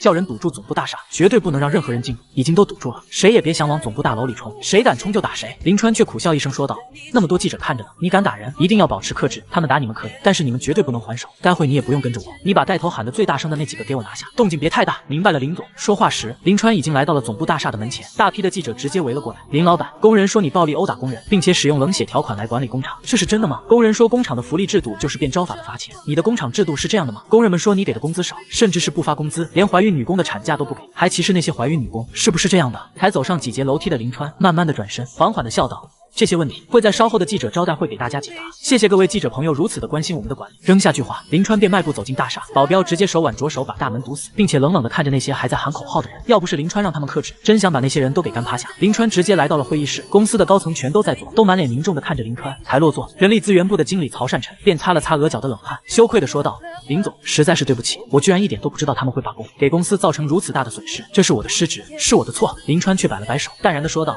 这并不怪你，是有人故意发起这次罢工的。那些连罢工是啥都不知道的工人，他们跟着罢什么工？在我看来，他们更像是在看热闹，或者说别人都在罢工，他们也跟着凑热闹而已。但是这次罢工也说明一个问题：人力资源在招聘工人的时候，还是不能全面的了解一个工人，登记报名就能来上班。现在出现罢工，我想知道是谁带头的都不清楚。说的曹善辰是满脸的羞愧，哑口无言。邹淑敏却冷冷的说道：林总，你说的对，我觉得肯定是别有用心的人在故意的煽动罢工，而且还绝对不是一个人。如果没人配合传言的话，是不可能有这么大规模的罢工的。席小磊跟着说道：现在最重要的是让工人回去工作。可是邹淑敏却不屑的冷笑道：你说的倒是很容易啊，那些人在外面喊着要涨工资，你的想法是让林总妥协，真的给他们涨工资？我没有说是妥协，但是总得想个解决罢工的法子吧。罢工没问题，但是我们1分钟不生产，你知道那是多大的损失？所有的生产计划都要调整，所有的生产进度都要退后。如果我们不能按照合同规定的时间交货，就要支付大笔的违约金。跟工人对峙，那不是明智的选择。林川微微的点了点头，非常同意席小磊的话。这样邹淑敏很是冷冷的瞪了席小磊一眼，不再说话了。而林川却很是淡然的笑道：大家都不用着急，我先跟那个工会主任见个面，问问他工人是啥想法。曹善辰立刻就去找杜宇聪。此时此刻，外面的人群里艰难的挤出个纤细的身影，他直接来到保镖的人墙之前，低声的说道：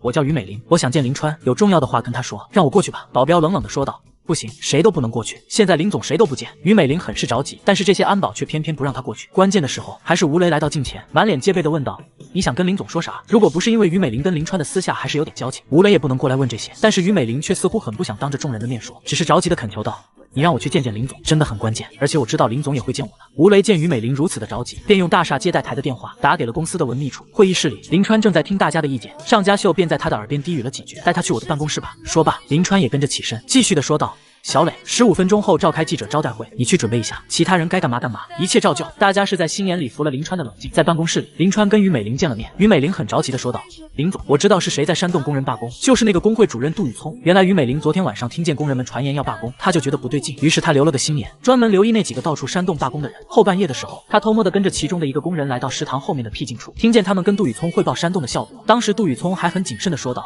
明天在罢工之前，记者一定要到场，然后你们带着工人在总部的面前示威。我这边跟林川见面，假装跟他提一些过分的条件，他当然不会答应。到时候你们见到我走出总部大门，立刻就煽动工人打砸工厂。总之你们把场面弄得越大越好，到时候我少不了你们的好处。几个人都纷纷的点头答应。于美玲听到这里的时候，真想出去骂他们一顿，但她也怕这些人跟她动手。就在她想去找林川的时候，却被杜宇聪的人给发现了。好在杜宇聪几个人并不知道于美玲的身份，而于美玲也是说自己只是路过。杜宇聪怕她破坏罢工的计划，就叫人一直跟着她，看着她，直到罢工开始。于美玲这才找到机会来见林川。听到这里，林川也是微微的点了点头。美玲，你的这个消息真的是给的太及时了，我甚至都还在奇怪，这些工人干得好好的，为啥就要罢工？原来是有人故意的煽动啊！于美玲着急的说道。我现在虽然不在你的身边工作，但我绝对不可能跟外人来坑你的。到任何时候，咱们才是真正的自己人。这话让林川的心里很不是滋味，自己对于美玲还是有些亏欠的。尤其是经过上次，他对于美玲根本是不管不问，只是把她扔在厂房里，都没有说是去看看她。想到这里，林川有些感动的说道。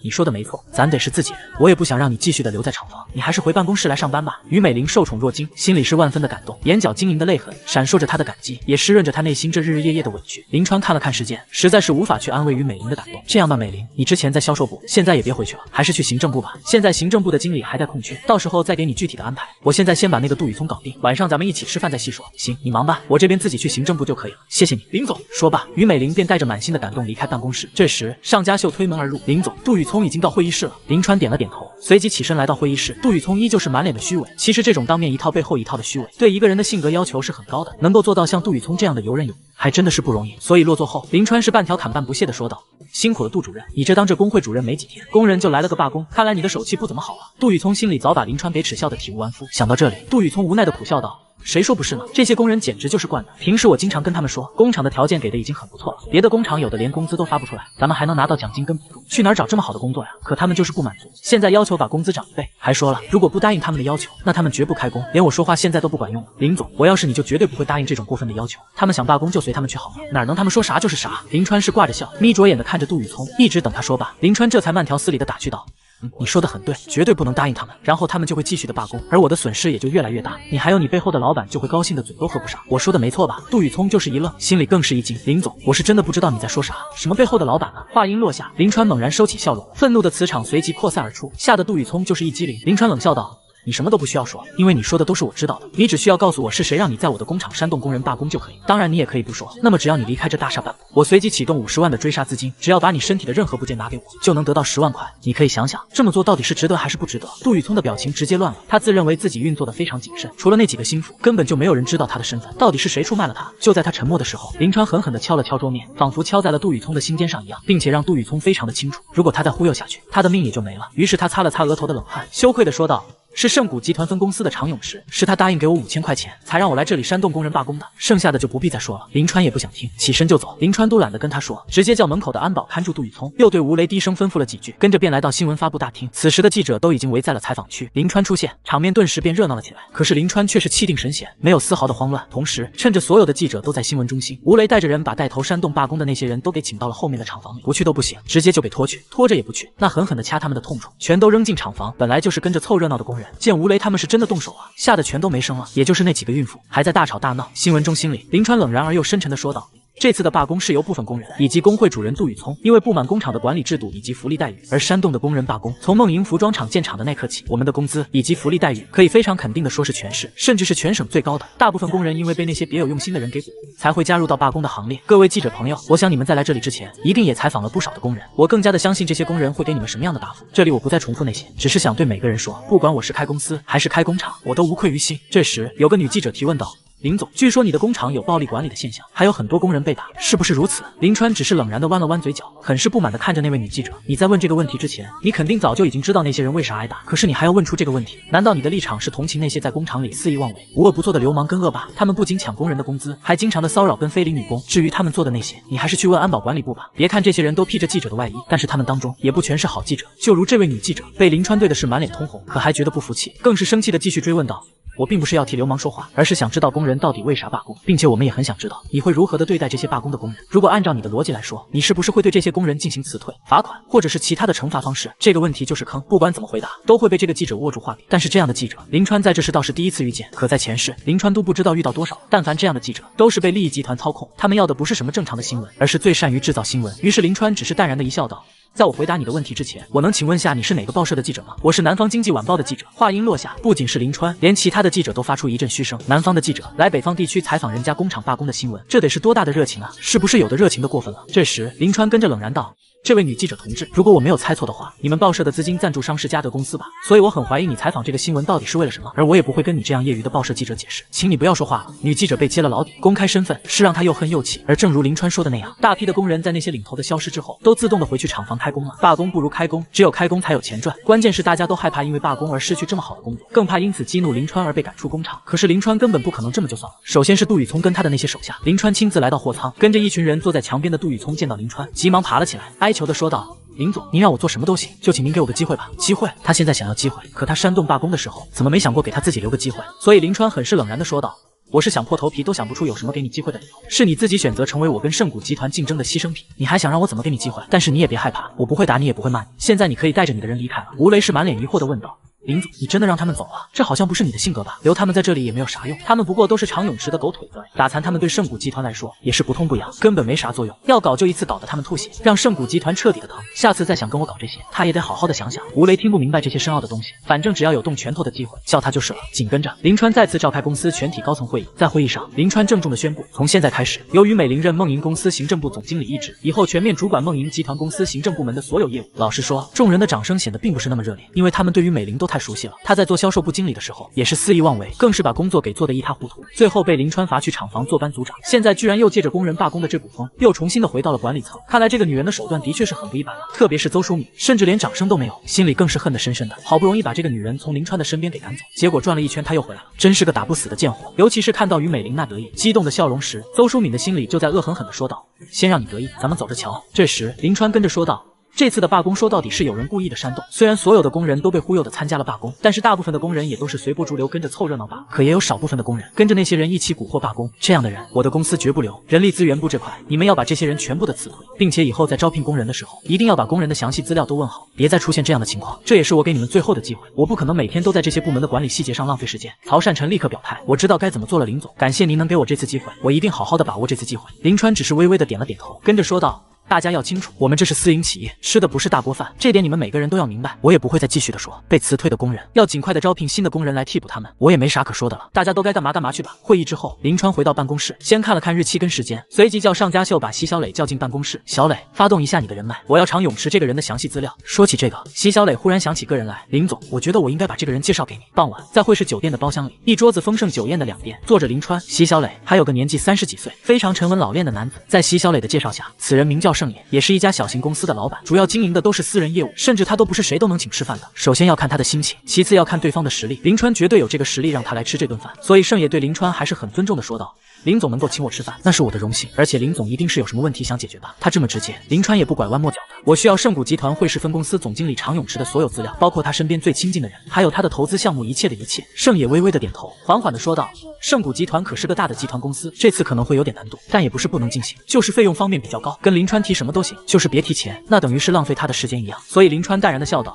不需要过问费用，只要你能够给我个精彩的东西，我也会给你一个精彩的报酬。”林川觉得盛野特别的痛快，而盛野同样觉得林川也很合自己的脾气。即便如此，俩人也是相谈甚欢。盛野是特别上心的给林川收集长泳池的一切。回到家里的林川看着满桌他喜欢吃的菜，还有秦梦莹忙碌的身影，林川哎呦哎呦的哭笑。秦梦莹看他那怪异的表情，便皱眉疑惑的问道：“你这是咋了？什么表情啊？你这是？”一边揉着肚子，林川一边无奈的说道：“早知道你做了这么多好吃的，我就不在外面吃饭了呀，这我怎么还吃得下去啊？干着急。”原来是因为这个。秦梦莹便嗔怪的笑道：“我还以为你肚子疼呢，吃过就吃过呗，明天我再给你做。”这有啥呀？就是有点浪费了，连林川都觉得有点浪费。这满桌子的鸡鸭鱼肉，少说也得花个10块8块的，放在以前他们穷的时候，这些菜连过年都吃不上。而且现在的林婉瑜跟林小周居然都开始挑食了，特别是林婉瑜，很大的一块肉，只是稍微的肥了点，就被扔到了桌上。林小周更是连饭都不愿意吃，好说歹说的才能吃上一口。对此，林川也没有说话，直接拿起筷子把那块肉夹到自己嘴里吃了起来。边吃，林川边特别的严肃的说道：“都忘了以前咱们家困难的时候都吃什么了是吧？那个时候别说吃肉，就连吃饱肚子都不容易，现在连肉都不吃，你们是不是觉得咱们现在生活好了？每天的大鱼大肉可以随便的想吃就吃，不想吃直接扔掉。”林婉瑜也知道自己不应该这样，便低下了头。林川跟着说道：“婉瑜，爸爸会把所有最好的东西都留给你，但是绝对不能把你培养成喜欢铺张浪费、不知道珍惜食物的人。肥肉你不想吃可以去吃瘦肉，但是你不能把它都扔掉。你现在能吃到的东西是大部分人都吃不起的。”林婉瑜点了点头，撅着小嘴说道：“爸爸，我知道错了，以后我不再浪费粮食了。孩子能知错就好，毕竟是女孩子。俗话说富养女，穷养男，只要不浪费就行。但是林川却生气地看向林小周，愤怒地说道：你看啥？说你姐没说你是不想吃饭，你以后就别吃饭。你以为你是我儿子就可以为所欲为？我能打断你的腿？看啥看？你给我吃饭！吓得林小周急忙端起饭碗，狼吞虎咽地吃了起来，弄得秦梦莹都是哭笑不得。林川还鼓励道：对，就要这么吃，这才是我儿子。吃饭要猛，打人要狠，装逼要稳，给秦梦莹气得都受不了了，使劲地推了林川一把。这一家是其乐融融。而在盛谷集团分公司的阴暗办公室里，常永池冷冷地盯着杜宇聪：你还有脸来见我？是谁给我保证一定让林川损失惨重的？结果你煽动的罢工都没有持续到1个小时，还让林川知道了你的身份。现在你还想跟我说什么？杜宇聪觉得自己总不能白干吧？他脸色沉重地说道：常经理，这次罢工失败是有人出卖了我们，但是我知道常经理肯定也不能让我们这些人白出力，毕竟我们也去做了，所以我想拿回属于我们的报酬，哪怕是我不要，也不能让我的兄弟们都白干吧。然而常永池却冷笑一声，阴沉沉的目光里充满了杀气，更是恶狠狠地说道：我还让你活着，就是给你的报酬。现在你立刻给我滚出去，别再让我看见你！杜宇聪心里充满了恶怒，可常永池不给他报酬，他也没法子说别的。谁叫人家是老板呢？人家有钱呢。所以杜宇聪冷冷地眯了眯眼角，很是不爽地离开了办公室。常永池根本就不相信会有人出卖杜宇聪，说到底还是杜宇聪废物。但凡他要是有点能力，这次的罢工怎么可能会失败？同时，常永池也认为林川的命是真够好的，几次三番的都无法拿捏住他，看来还得想别的法子才行。而嘉德分公司的办公室里，苏诗墨慢慢地放下报纸，淡然地笑道：我倒是觉得常永池这么做有点太着急了，他这是直接损坏林川的利益，林川肯定不会放过他的。高华远特别高兴地说道：这不正好给我们提供对付林川的机会了吗？我们可以联手常永池一起对付他。然而话音落下，苏诗墨却只是呵呵一笑，随后缓缓地说道：你知道你为什么一直都输给林川吗？就是因为你的目光短浅，思考问题也是片面。现在联手胜我，只能是跟他们一起防御林川。你是不是觉得咱们现在很闲，主动的去帮别人的忙？我们赢的目标不仅是要让林川妥协，如果连盛谷集团一起干掉的话，那才是真正的赢。所以我们不仅不帮盛谷，反而还要联手林川，这可是打压常永池的好机会。难道你没看出来？曾经我是打妻骂子的人渣林川，但现在我却是个把妻子捧上天的霸道总裁。而且我对朋友那也是两肋插刀。肖文一句想辞职下海，我二话不说就拿了一张20万的支票给他，并且建议他开一家装修公司，还帮他拉工程。开业这天人也算是来了不少，除了肖文的父母、兄弟姊妹以及平时比较要好的朋友，便是林川、孟月玲跟汤静言这几个人。可是有林川在这里，他一个人就能把整个场面都撑得起来，该请的都请了，唯独没有请邹淑敏。邹淑敏也不可能来捧场。现在他除了林川，根本不把这几个姐妹放在眼里。肖文也同样不在乎他来不来，依然是准时点燃了鞭炮，并且举行了一个简单的剪彩仪式。他的家人也知道肖文能开这个公司，完全是得益于林川的资助。再一个就是林川的身份，会是第一有钱人，这还用说吗？所以他们这一大家子人对林川是特别的客气，又是递烟又是端茶的。特别是肖文的那个弟弟跟弟妹，一直都围着林川转。肖文的弟妹那个叫小林的女子更是倍感殷勤。其实林川很清楚，肖文这一家子人都是小市民，现在好不容易有个生意，全家人都得靠过来。坐在一边的孟月玲便故意的说道：肖华，没看我们在这坐着吗？咋的？香瓜也不说给我们发一个是吧？肖华很是油滑的说道：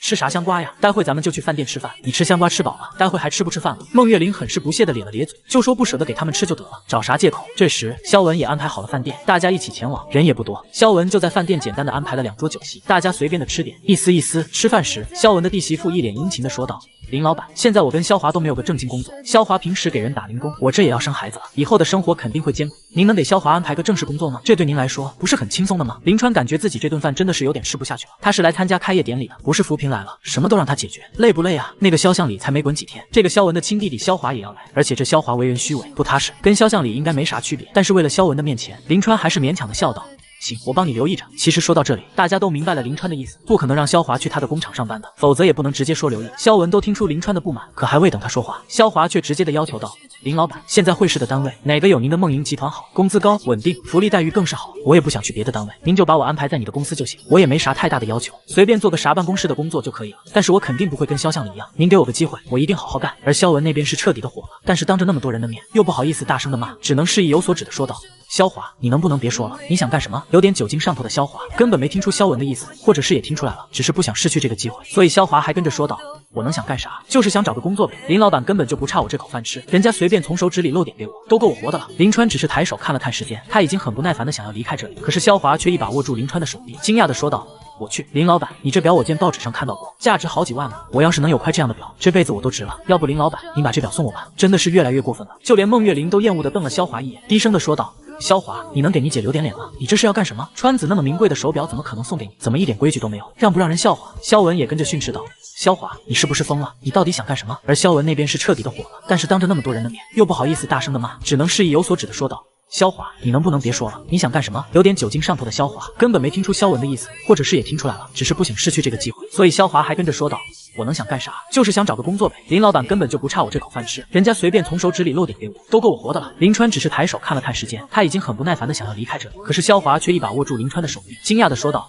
我去，林老板，你这表我见报纸上看到过，价值好几万呢。我要是能有块这样的表，这辈子我都值了。要不林老板，您把这表送我吧。”真的是越来越过分了，就连孟月玲都厌恶的瞪了萧华一眼，低声的说道：“萧华，你能给你姐留点脸吗？你这是要干什么？川子那么名贵的手表，怎么可能送给你？怎么一点规矩都没有？让不让人笑话？”萧文也跟着训斥道：“萧华，你是不是疯了？你到底想干什么？”萧华还理直气壮的说道：“你老问我想干啥，我不就是喜欢林老板的那块表吗？林老板那么大的身价，还差这块表吗？就给我玩玩呗。”当一个人贪得无厌的时候，连他的嘴脸都是特别的可恶，最后连嘴脸都不要的时候，也就不能叫做是人了。所以林川对于萧华这种脸都不要的人，也就不需要给任何人留有情面。他随即冷然的一笑，目光里的冷漠让周围的众人都不寒而栗。这块表是我妻子送给我的，你觉得我能随便的把它送给别人吗？就算是我自己买的，那也是我自己赚的钱，而不是靠乞讨得来的。你有手有脚，为什么不去自己赚钱，而非要采用这种方式来赚钱呢？这让人感觉特别的讨厌，你知不知道？而且你是有老婆的人，你老婆很快就要给你生孩子，你难道还不明白该去做点啥吗？我真的为萧文能够跟你是一家人而感觉到羞耻。扔下这句话，林川直接起身，愤然离席。孟月玲跟汤静言也都跟着起身追了出去。在饭店的外面，孟月玲安慰道：“川子，你看萧文的面子，别跟萧华一般见识。”林川却不屑的冷哼一声道：“我看了，以后咱们姊妹想干啥，还是咱们姊妹间说得好，有外人掺和，那就是一地的毛。”正说话的时候，萧文也追了出来，忙不迭的给林川赔不是。川子，你别理萧华，喝了点酒都不知道自己是谁了，回头我一定好好的骂他。然而一直都没有说话的汤静言，此时也是厌恶的白了萧文一眼。不是我说你，今天这样的场合，萧华那就是在丢你的人。还好今天邹淑敏没有来，否则的话，他一定能笑话死你。可是你自己难道就不想想吗？你又是搞这又是搞那的，都是川子在帮你，可你能不能也给川子长点脸？这是干什么呀？本来今天挺开心的，却整了这么一出，弄得我们连吃饭的心情都没有。你是不是觉得人家川子欠你的？你别忘了，川子没有义务去帮你，人家完全是看在咱们的情谊上，你自己就不能想想吗？整天的没心没肺似的，这很讨厌，知道吗？骂的萧文是满脸的黯然，就好像一个做错的孩子，手足无措。林川急忙阻止汤静言，跟着笑道：“行了，其实也没啥，我也是看你的份上，不会跟你弟计较的。你赶紧回去招待朋友，我这边还挺忙的，就先回去上班。有时间咱们姊妹几个在一起聚。”回到办公室，童妙璇急忙请林川来到了广告部，把拍好的广告播放给林川看。这次的广告是林川从 F 国回来后的新的设计，主要是秋装跟休闲装。广告的内容是一群少男少女在一个灯光闪耀的舞台上连蹦带跳。广告词说道：“梦莹服装，懂你所懂，知你所要。”30秒的广告，林川感觉像看了500集的电视剧一样难受。之后，童妙璇还把拍摄广告的导演也请到了林川的面前。这导演年纪有40多岁，戴个前镜帽，脸胖如肿，还非得穿个红色的上衣，不是艺术家，非得装个艺术家。童妙璇还很荣幸的介绍道：“林总，这位是元帅袁导，有着多年摄影摄像的工作经验。这次的广告创意是袁导亲自策划的。袁导，你跟林总说说你的创意想法。”元帅随即上前，还未说话，动作跟气质先摆出一副艺术家的仪式感，就好像别人不知道他会摆弄摄像机似的，还很当回事似的说道：“林总您好，其实我的创意重点突出的是年轻跟活力，更意喻着新时代的大潮下年轻人的价值观跟追求的自由生活。广告是在舞台拍摄，意喻着未来世界的舞台都属于年轻人的，而绚烂的灯光意喻着未来多姿多彩的生活，这就是整个广告的创意核心。林总，您觉得我的创意还可以吧？”林川没有立刻说话，他一定得先平复自己愤怒的心情，否则他都能把电视给砸了，然后把这个傻逼元帅打成半身不遂，让他一辈子都拄着拐棍奔走在他的艺术道路上。心情稍微冷静点之后，林川这才冷然的说道：“这个创意是不错，童妙璇，这个广告创意是你通过的，拍摄这个广告一共花了多少钱？”童妙璇压根没有理解林川眼里的冰冷，立刻解释道：“是这样的，林总，这个广告创意的内容我之前是看了的，我觉得广告内容还是很不错的，非常的有艺术表达力，而拍摄整个广告的费用是2万块。”林川跟着问道：“这广告是在哪拍摄的？”“就在咱们会市的工人文化宫拍摄的。”说到这里的时候，林川缓缓的起身，冷漠跟愤怒的目光让全场等待表扬的人都打了个寒战。童妙璇也发现林川在生气，便提着胆子轻声的问道：“林总，您对这个广告不满意吗？”林川随即冷然道：“我先不说别的，我就问一个问题，又是时代又是活力的弄一大堆，我的服装展示在哪呢？如果不是最后有句梦莹服装，我都不知道你们拍摄的是我的服装广告。弄一群人连蹦带跳的展示什么活力？哪来的活力？我这次设计的是秋装，前后有6款搭配，你看看你们搭配的那叫什么玩意？别这位元帅的红衣服跟蓝裤子都让我恶心。”林川跟着说道：“还有这个广告毫无深意，毫无设计，根本就是一群孩子在乱蹦乱跳，而且工人文化宫的舞台布置跟广告的差不多。你们的2万块钱是怎么花的？童妙璇，给我看你的花销收据，现在就给我拿来！”童妙璇的脑袋都在嗡嗡的响，急忙解释道：“收据什么的都已经交给财务部了，现在财务总监还没有批。”林川随即让上佳秀去财务把那些收据都拿来。随即林川跟着训斥元帅，冷然道：“广告不是艺术，但是却比艺术更加的难以把握。你没这个能力，拍什么广告？看看你这2把刷子，就是让你拍摄艺术品，你也拍不出什么好东西来。广告的价值在于通过艺术的手段来展示商品。我之前拍摄的广告，你难道都没有看？是谁给你的勇气让你随便改变广告拍摄风格的？是谁给你的底气让你这么做的？”这时秦梦莹亲自把收据都拿来了，林川立刻仔细看了起来。场地费2000块，模特3000块，灯光舞台设计2000块，摄像机设备5000块，茶水餐饮2000块，化妆设备1000块，录像带使用2000块，杂费3000块。秦梦莹跟着说道：“林总，这是以前的票据，一直都是如此。但是之前是去外地拍摄，有些不合理的地方，我也就没说。但是这次是在本地拍摄，一共3天的时间，20几个人吃饭就花了2000块，而且摄像机跟照相机都买了新的，那些设备上个月拍摄广告以及咱们在 F 国使用的设备都是新买的，所以我觉得这收据有很大问题，就没有批。不用秦梦莹说，林川自己也能够看出问题来，他晃动着票据，冷然地问道。童妙璇，你告诉我，你们3天吃了2000块的饭，吃的是什么饭这么贵？你也带我去吃吃看。童妙璇慌乱的神色早就已经出卖了他惊恐的心。林总，其实拍摄的时候，算上我们跟模特啥的吃饭，也就是多花了点，还在狡辩。林川冷笑一声道。那好，把所有的拍摄这个广告的人都叫上，然后带着我去你们吃饭的地方，我请你们吃饭。童妙璇哪肯去，就以为林川说的是气话，便轻声的恳求道。林总，没必要这样吧？如果你觉得我们花的多了，那以后我们注意点就是了。可能也是因为我没有管理好，您就别再生气了。这话林川可不想听，而且根本没有任何诚意认识自己的错误。你别说了，就问你带不带我去？话音未落，吴雷跟其他2个保镖就向前一步。童妙璇终于是看出，今天如果不答应林川，肯定是不行了。他只能是答应林川的要求，把拍摄广告的人全都叫上，来到了他们吃饭的那家比较豪华的饭店。吴雷带着保镖直接站在了一旁，林川随即冷然地对童妙璇等人命令道：“都别站着，来坐吧。服务员，过来点菜。”见这么多客人上门，服务员自然是高兴得不得了。林川跟着说道。2000块钱的标准，给我上！服务员当场就是一愣，还没有这么点菜的呢。这位老板，2000块钱你们真的吃得下吗？我们的菜量可是很大的，你别管了，叫你上你就上。在林川的要求下，很快就摆了满满的一大桌子菜，甚至连盘子都落上盘子了。服务员过来说道。老板，这些是200块钱的标准，你们先吃着，不够再上。连傻子都看得出来，这些菜他们根本就吃不下，这才是200块钱的，2000块钱那得是多少菜？但林川依然是冷然的说道：“别看着了，吃吧，使劲的吃，别客气，狼吞虎咽的吃。”童妙璇跟元帅等人对视了一眼，只能是拿起筷子吃了起来。林川只是淡然的看着他们吃，心里却依旧无法平静。梦莹公司虽然赚钱，但是每分钱都是他辛苦赚来的，吃点喝点的都没啥问题，但是这种保假的行为是最可恨的。可想而知，童妙璇在拍广告的过程中到底拿了多少，以前是完全没有看出来。这童妙璇居然是这样的人，人最怕的就是贪婪。会让一个人的人性都扭曲。桌面的菜倒是很快就见了底。林川让服务员继续的上菜，让童妙璇他们继续的吃，不吃都不行，吃到撑，吃到吐，吃到童妙璇都哭了。林川还是让他们继续的吃，最后童妙璇捂着鼓胀的肚子，泣不成声的哀求道：“林总，别让我吃了，我知道错了，是我借着拍广告的名头虚报票据。其实这次拍广告一共没花到7000块钱，剩下的都被我们给分了。广告拍的不好我也知道，是因为拍广告的这个元帅是我的亲舅舅，他也根本不是什么艺术家，就是给人拍工作照的普通工人而已。现在我都跟你说了，你就放过我吧。看在我没有功劳也有苦劳的份上，我是真的吃不下了。”林川怎么可能不生气？钱花了最多就是个贪婪而已。但是童妙璇这是辜负了他跟席小磊对他的信任啊！本来这几次林川就是在信任别人的情况下吃了很多的亏，现在这童妙璇还弄这些，林川一句话都没有说，直接起身对吴雷说道：“送去职业监督管理部吧，全部都开除。”明白了，林总。听到林川的这个决定，童妙璇想死的心都有了。一旦送去职业监督管理部，他这辈子就毁了。可林川现在根本不想听他的任何解释，任凭他如何的哭喊哀求都没有任何的用处。任何错误林川都可以选择原谅，唯独这个元帅也是垂头丧气，哀叹连连。本想着能够在梦莹公司大展拳脚，让自己的艺术修为得到充分的发挥，可是现在还发挥个屁，以后找工作都是问题了。而回到公司的林川才略带疲惫的坐在椅子上，席小磊便推门而入：“对不起林总，我不知道童妙璇会是这样的人，我的心里也是特别的失望。”林川摇了摇头，淡然的说道：“这跟你没啥干系，有些人是经不住诱惑的，得到一点就想着得到更多。童妙璇就是这样的人，而且在我的公司里，也绝对不仅仅是只有童妙璇这么一个贪婪的人，所以我也不得不勒紧财务管理，绝对不能让这样的情况再次的出现。”席小磊是绝对同意林川的意见，但他还是问道：“现在广告部基本是全部被辞退，而且目前也有大批的工人被辞退。这几天我们辞退的人的确是有点多，而且招聘的速度也比较的缓慢。”林川却不觉得这是个问题，而是直接给出解决问题的方法。广告部的人可以在现有的工人中选拔，有喜欢广告传媒的都可以加入广告部。待会你给全集团发布一个公告，不管是谁什么身份都可以应聘广告部的职员，前提是得给我拿出一个好的艺术作品。至于现在缺少的工人，可以面向全国来招聘，我们吃住都能解决，没必要只是在本地招聘，而且外地的工人越多越好。席小磊记下之后，立刻前去安排。就在这时，盛野打来了电话，半个小时后，在总部的豪华会客室里，林川跟盛野见了面。盛野立刻在公文包里拿出厚厚的一沓资料，那个年代可没有什么打字系统，完全都是一笔一画的手写而出，资料足足有20多页，还有很多照片，非常的详细。盛野轻声的说道：“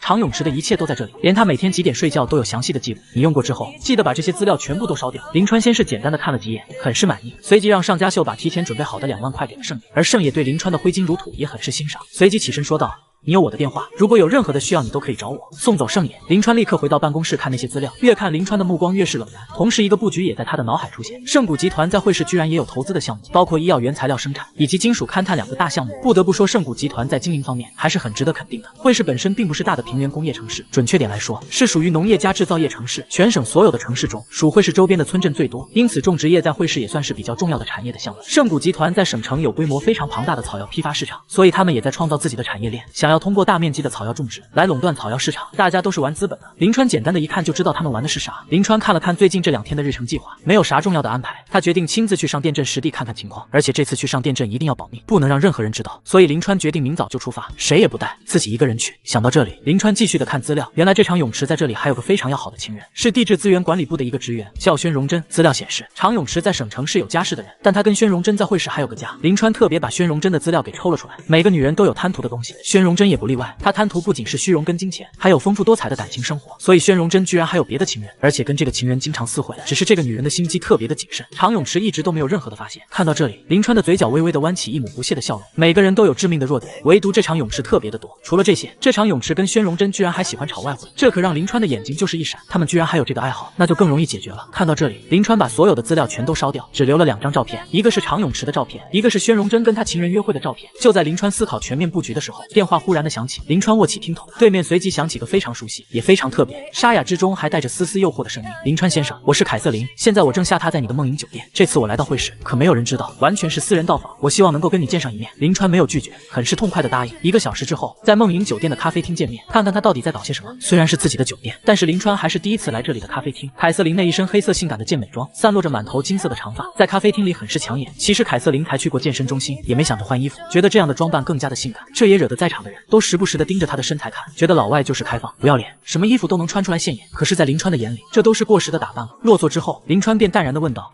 凯瑟琳小姐，我没有太多的时间在这里，所以你还是直接点说吧。凯瑟琳却并不着急说正经的，反而迷蒙着多情的目光，缠绕着林川那深沉的气息，轻声的说道，难道我们之间除了生意就没有别的可说？如此美好的夜晚，我觉得更加的适合说些浪漫的话题，毕竟我可是从帝都专门来见你的。然而她的温柔却根本无法解除林川心里的戒备跟厌恶，他随即冷然的说道，你说错了，我们除了生意还有竞争，你代表的是一直都想从我这里拿走很多东西的维克多，所以你还是直接点跟我说，这次你们又想拿点什么？说起维克多，凯瑟琳的眼里除了不屑便是鄙视，谁说我代表维克多？他只是靠进出口赚点小钱，然后又凭借着你给他的2只股票稍微赚了点钱的乡下人而已。其实他什么都不是，连给我丝毫的印象都留不下，跟你比起来，他也只能是个跟在你身后，靠你的施舍勉强有点尊严而已。而我手里以及我背后的资本，可以随时随地轻而易举的把他给抹去，但是我的资本却可以跟你合作出更加庞大的金钱帝国。资本帝国，这就是我这次来会市想要跟你说的，我们可以绕过维克多，紧紧联手，收割全世界的财富。我想你应该不会拒绝我的提议。听到这里，林川心里是真的被凯瑟琳的话给惊到了。显而易见，凯瑟琳根本没把维克多放在眼里，反而维克多可能还是他的手下。如此只有一个理由，凯瑟琳背后还有更加神秘以及强大的资本势力，甚至强大到可以随便的收割全世界的财富。在他前世的记忆里，世界范围内的确有几个这样的资本组织，他们利用资本侵吞的方式控制着全世界的粮食、能源以及其他的产业，甚至有个叫黑金资本的组织，更是掀起全世界的资本收割，导致很多的国家的经济直接碎塌。凯瑟琳最好别是黑金组织的人，否则真的会特别的棘手。以他现在的能力跟实力，根本无法跟这个资本组织抗衡。而且随着全世界的经济互通，这个资本组织的实力也会更加的恐怖。想到这里，林川还是试探的问道，这倒是有点意思。那么凯瑟琳小姐能否跟我说说你期待的合作，以及你背后的资本要的又是什么？凯瑟琳魅惑的笑了笑，仿佛是发出一片魅惑的频率，让林川心里特别的反感。他随即轻声的说道，很简单，你给我们提供最好的资本建议，而我们回报给你更多的资本。林川先生，这是你的机会，因为我们只接受世界上最好的精英人才，你是精英中的精英，是我们最重视、最瞩目的人才，所以你值得拿到更多的财富，更值得拿到更精彩的财富世界。你绝对会知道，真正的财富只是掌握在少数人的手中，而剩下的大部分人，他们都是贱民，只能是服务我们这些站在最高处的人。听到这里的时候，林川基本就可以确定，凯瑟琳的确是在为黑金组织说话。虽然这让他多少有点紧张，但还不至于害怕，因为他很清楚，现在是凯瑟琳以及他背后的组织需要他。因为林川的想法是，他要把黑金资本也都揣进自己的口袋，不过却不是用收割平民资本的方式，而是收割那些资本家的方式。资本这个概念本来就没有同情，没有感情，只有冷漠的、残忍的利益获取。所以林川只是淡然的笑道，看来我还得感谢凯瑟琳小姐如此的看得起我。如果我要是拒绝的话，可能会让你们特别的难受，但我接受的话，那么我也会特别的难受。所以我还是先考虑考虑，至少我得想好该如何的利用时代的红利来赚取资本。不过我倒是想请凯瑟琳小姐帮我个忙。凯瑟琳非常高兴的说道，不管你有任何的要求，我都会答应，并且不遗余力的帮你。对林川来说，这是个危险，但是又很刺激的游戏。一旦游戏开始，就没有任何放弃游戏的可能。所以在游戏正式开始之前，他要掌握更多的东西。之后，林川跟凯瑟琳说了自己的要求，凯瑟琳很认真的听罢，立刻点头说道，没有问题，交给我好了。交易已经达成，不管凯瑟琳如何的暗示挽留，林川却还是告辞离开。别说这凯瑟琳不是什么省油的灯，即便是随便的白玩，林川都绝对不会对她产生任何的想法，嫌弃她身上的味太大，恶心。还是秦梦莹才能让他激动。回到家就把秦梦莹拽进卧室，一阵猛烈的温存。天还没亮，林川便出发前往上电镇。上午9点，林川便来到上电镇，并且在当地人的指点下，很快就来到了种植草药的其中一个村落。真的是漫山遍野的草药，而且林川也能看得出来，这些村民靠种植草药的确是让生活好了不少。至少每家每户都住着宽敞的砖瓦房，在这个时代的农村非常的不错。林川随即拦住个过路的村民老头，微笑的招呼道：“大爷，您下地啊！我看这药材长得是真不错呀，您都种几年了？”老头也是个热心肠，便坐在路边的石头上，对林川笑道：“也没种几年，最早都是前年种的，我家是今年种的。现在种粮食也不赚钱，种药材倒是多少可以赚点。”林川跟着问道：“大爷，您家种的是啥呀？你这种好的药材，有人来收吗？我家种的3期，每年收成之后都得我们自己拿着去镇上卖，还得看品质，稍微有点坏的，人家都不收。那你们知道药材都卖给谁了吗？”林川跟着问道。“我们也没问过是卖给谁，反正药材收上来，晒干就拿去卖。听别人说是大公司的人来收的，给我们钱我们就卖呗。”林川微微的点了点头。盛谷集团是真的能装逼，压根就没把这些农民当人看了，而且收药材的跟他们集团之间肯定还要被套好几层皮，这倒是给他个好机会啊。之后林川又去别的村看了看，基本都是跟老头说的没啥出入。回到公司时已经都快下班了，今天正好是龙家鹏出院，一个劲的打电话让林川去家里吃饭。林川也不可能自己去，也带上秦梦莹、林婉瑜跟林小周一起来到龙家鹏的住处。孩子们自然是在屋里玩，大人们就在外面吃饭喝酒聊天。微醺的龙家鹏满脸幸福的说道：“我这要准备结婚了，这是我倩文美的，这个婚礼我一定要办成会是最隆重的婚礼。”林川却淡然的问道：“结婚之后就住在这里呗？你这乱的跟个狗窝一样，我给你介绍个人，专门搞装修的，你让他把这里好好的给你装修装修，也有个婚房的样，以后换别的房子再重新的装。”龙家鹏对林川是言听计从，觉得林川说啥都是有道理的，当即点头表示答应。林川也是顺便给肖文揽个生意，门打开了，以后的业务慢慢就多了。就在这时，房门被敲响，周文梅打开房门一看，原来是庄继奎来了。庄继奎一直都在煤矿监工，活干得很不错，为人也绝对的说得过去，不然也不能让龙家鹏如此的信任。把买的礼物放在柜上，庄继奎便笑道：“林总也在呢，我这看到你都有点紧张了。”龙家鹏不屑的笑道：“都是自己人，有啥紧张的？我让你早点来，你现在才来，罚酒3杯，该罚该罚。”庄继奎给自己连倒3杯白酒，一口气全部喝下，很是豪迈痛快。说笑归说笑，林川觉得庄继奎也是个可用之人，于是林川便微笑的说道：“继奎，我有个活想交给你去做，能不能行？”庄继奎心里是一阵激动，林川交给他活干，那是看得起他，也是提拔他的机会。林总，您这就不用问了，啥活您直接说就是。明天你多找些人，越多越好，去上店镇周围所有种植药材的农村去收购药材。众人就是一愣，这怎么又弄上药材了？他们现在完全是看不透林川的想法。龙家鹏疑惑的问道：“川子，你这是要开药厂还是干嘛？再说了，现在才初秋，药材也没有丰收啊，现在去收购啥药材呢？”林川淡然的一笑，说道：“就是没有丰收才去收的，我们这叫提前收购，可以先给农民钱，然后等丰收之后再拿药材。现在药材的价格，我明天叫人拿给你。收购药材的同时，也要把合同跟那些农民签了，以后咱们可以持续收购他们的药材。提前收购，这让众人又是一阵惊讶，都觉得林川的想法怎么那么奇怪啊？林川是绝对有把握的。10几年之后，这种模式基本在很多农村都得到了推广，农民种植农作物也有了保障，也愿意种植。但是这些就没有必要跟大家解释了。他只是笑道：“收购药材的时候，态度一定要好，要诚恳，要热情，要尊重那些农民。只要把上店镇的所有药材给我收购下来，这活就算干得精彩了。”庄继奎不是愿意在人前把话说满，这也是林川比较欣赏他的地方。只要把活干好，让林川满意，别的不用说。吃了饭，庄继奎立刻开始找帮手。第2天一早便跟着林川派给他们的现金会计一起前往上店镇。这次的收购规模是特别的大，消息瞬间在上店镇周围所有种植药物的农村里爆炸式的传开。每个种植药材的农民都在庄继奎等人热情的讲解下，全都高兴的要签合同。庄继奎大声的说道：“只要签了合同，带我们去你的农田看看，马上就能拿到钱，而且签的合同年头多，还能提前拿到定金。”农民们一听到钱，全都争先恐后的抢着签合同。庄继奎也说到做到，签了合同的立刻提前给收购药材的钱。每个村子的收购都非常的顺利，当然了，资金也如流水般的在消耗，但是10万20万的对林川来说还是能够承受起的。林川站在办公室的窗前，眨也不眨的看着盛谷分公司的方向。这步棋我已经落下了，现在就看你们怎么入我的局吧。下一步，你常永池就该跟盛谷集团申请收购药材的资金了吧？常永池早已经收到消息，对他来说这可不是闹着玩的，因为这决定着盛谷集团的药材批发市场的运作以及药厂的原料供应了。为了确认这个消息，常永池亲自带着人赶到了上店镇，可他的到来只能是看着村民们满足的笑容跟那些合同，气得常永池一把薅住一个农民的领子，恶狠狠地骂道：“谁叫你们把药材卖给别人的？我是不是给你们点脸了？现在你们把合同都给我撕了，把药材卖给我，否则我就让你们这群臭农民知道我的厉害。”可是农民现在压根就不给他这个脸，早就受够他装逼的嘴脸了。原来是他们没有选择，现在有了选择，谁还肯受他的气？惹得农民们全都愤怒了，拿棍子的拿棍子，抡斧头的抡斧头，更是恶狠狠地喊道：“你们敢在这里装逼，我们就敢打你们！想要我们把药材卖给你们，别做梦了！”农民是越说越生气，震得常永池等人也是一阵的心里恶寒，灰溜溜的离开了村子。可即便如此，常永池也不能轻易的罢手，一旦无法解决，集团总不能要了他的命。这时，秘书满脸是汗的跑到常永池的面前，着急的说道：“常经理，我已经问出来了，是林川收购的药材，这怎么可能？他是怎么知道盛谷集团在这里收购药材的？”林川这次真的是打在了他的痛处。回到分公司，他立刻把电话打给了总部，总部收到消息，立刻上报给老爷子。傍晚时分，常永池亲自来到梦莹公司求见林川。会客室里，常永池的脸色都是灰暗的，他本来不屑于林川，在心里甚至都从来没有瞧得起林川，可是现在他却不得不像狗一样的在林川的面前祈求与他的和解，反倒是林川特别的享受此时此刻常永池的表情，还很明知故问道：“常经理，哪阵风把你给吹来了？吃饭没有？我正好要去食堂吃饭，你要不要跟着一起吃点？”常永池只能是摁着都要抽离身体的愤怒，目光极其复杂的看着林川说道：“林总，这次你做的真的是有点过分了。你明知道上电镇的药材一直是我们圣谷集团收购的，你怎么能从中插一脚？咱们虽然有些矛盾，但是你也没有必要做的那么绝吧？林川只是淡然的一笑，缓缓的说道。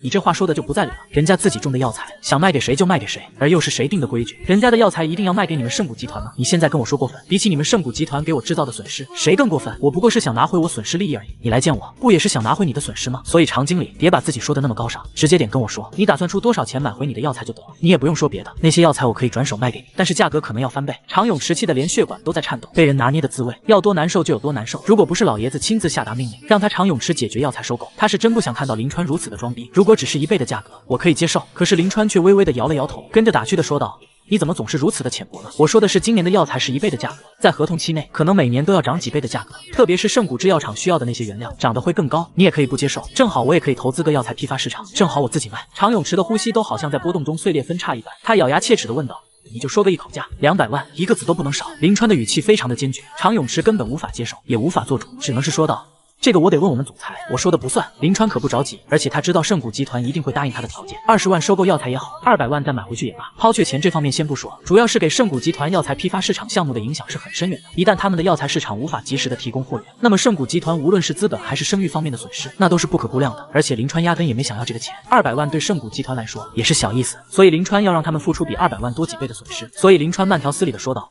不着急，反正现在药材还没有丰收，有很多时间让你考虑。”常永池也不想再继续跟林川周旋下去，当即起身告辞，而林川却是冷然的一笑，一切都在掌控中。转眼到了晚上，常永池满脸疲惫，满心愤怒的回到了他的住处，才无力的坐在沙发上。宣荣真便扭着水蛇腰，兴高采烈的坐在身边：“亲爱的，我们的外汇赚了足足2000块钱了，这可是一天郁闷之中唯一的好消息了。”常永池也来了精神，跟着说道：“真的吗？这太好了！他们那边怎么说？我之前给他们打了电话，他们说未来美元还能继续的升值，叫我们大批的购买。我觉得这2天的外汇也很不错，昨天赚了700块，今天又赚了2000块。如果我们有大笔的资金，哪怕买个断线的也能赚不少钱。”在宣荣真的游说下，常永池动心了，谁不喜欢钱啊？现在这不就是大好的机会摆在眼前吗？不赚都得后悔一辈子。想到这里，头脑发热的常永池很是激动的说道：“一定能赚的话，那咱们就大批的买进。明天公司那边有个200万的汇款过来，咱们就用这笔钱先买外汇，能赚一些是一些。”高兴的宣荣真使劲的亲了常永池一口，兴奋的说道：“太好了，亲爱的，200万加上我们的几万块，这次如果再赚的话，都够我们花好几年的了。”说的常永池也是满脸的向往。转眼到了第2天上午，常永池收到汇款，立刻就把所有的钱全部的转给外汇交易公司，跟着就是坐等收钱了。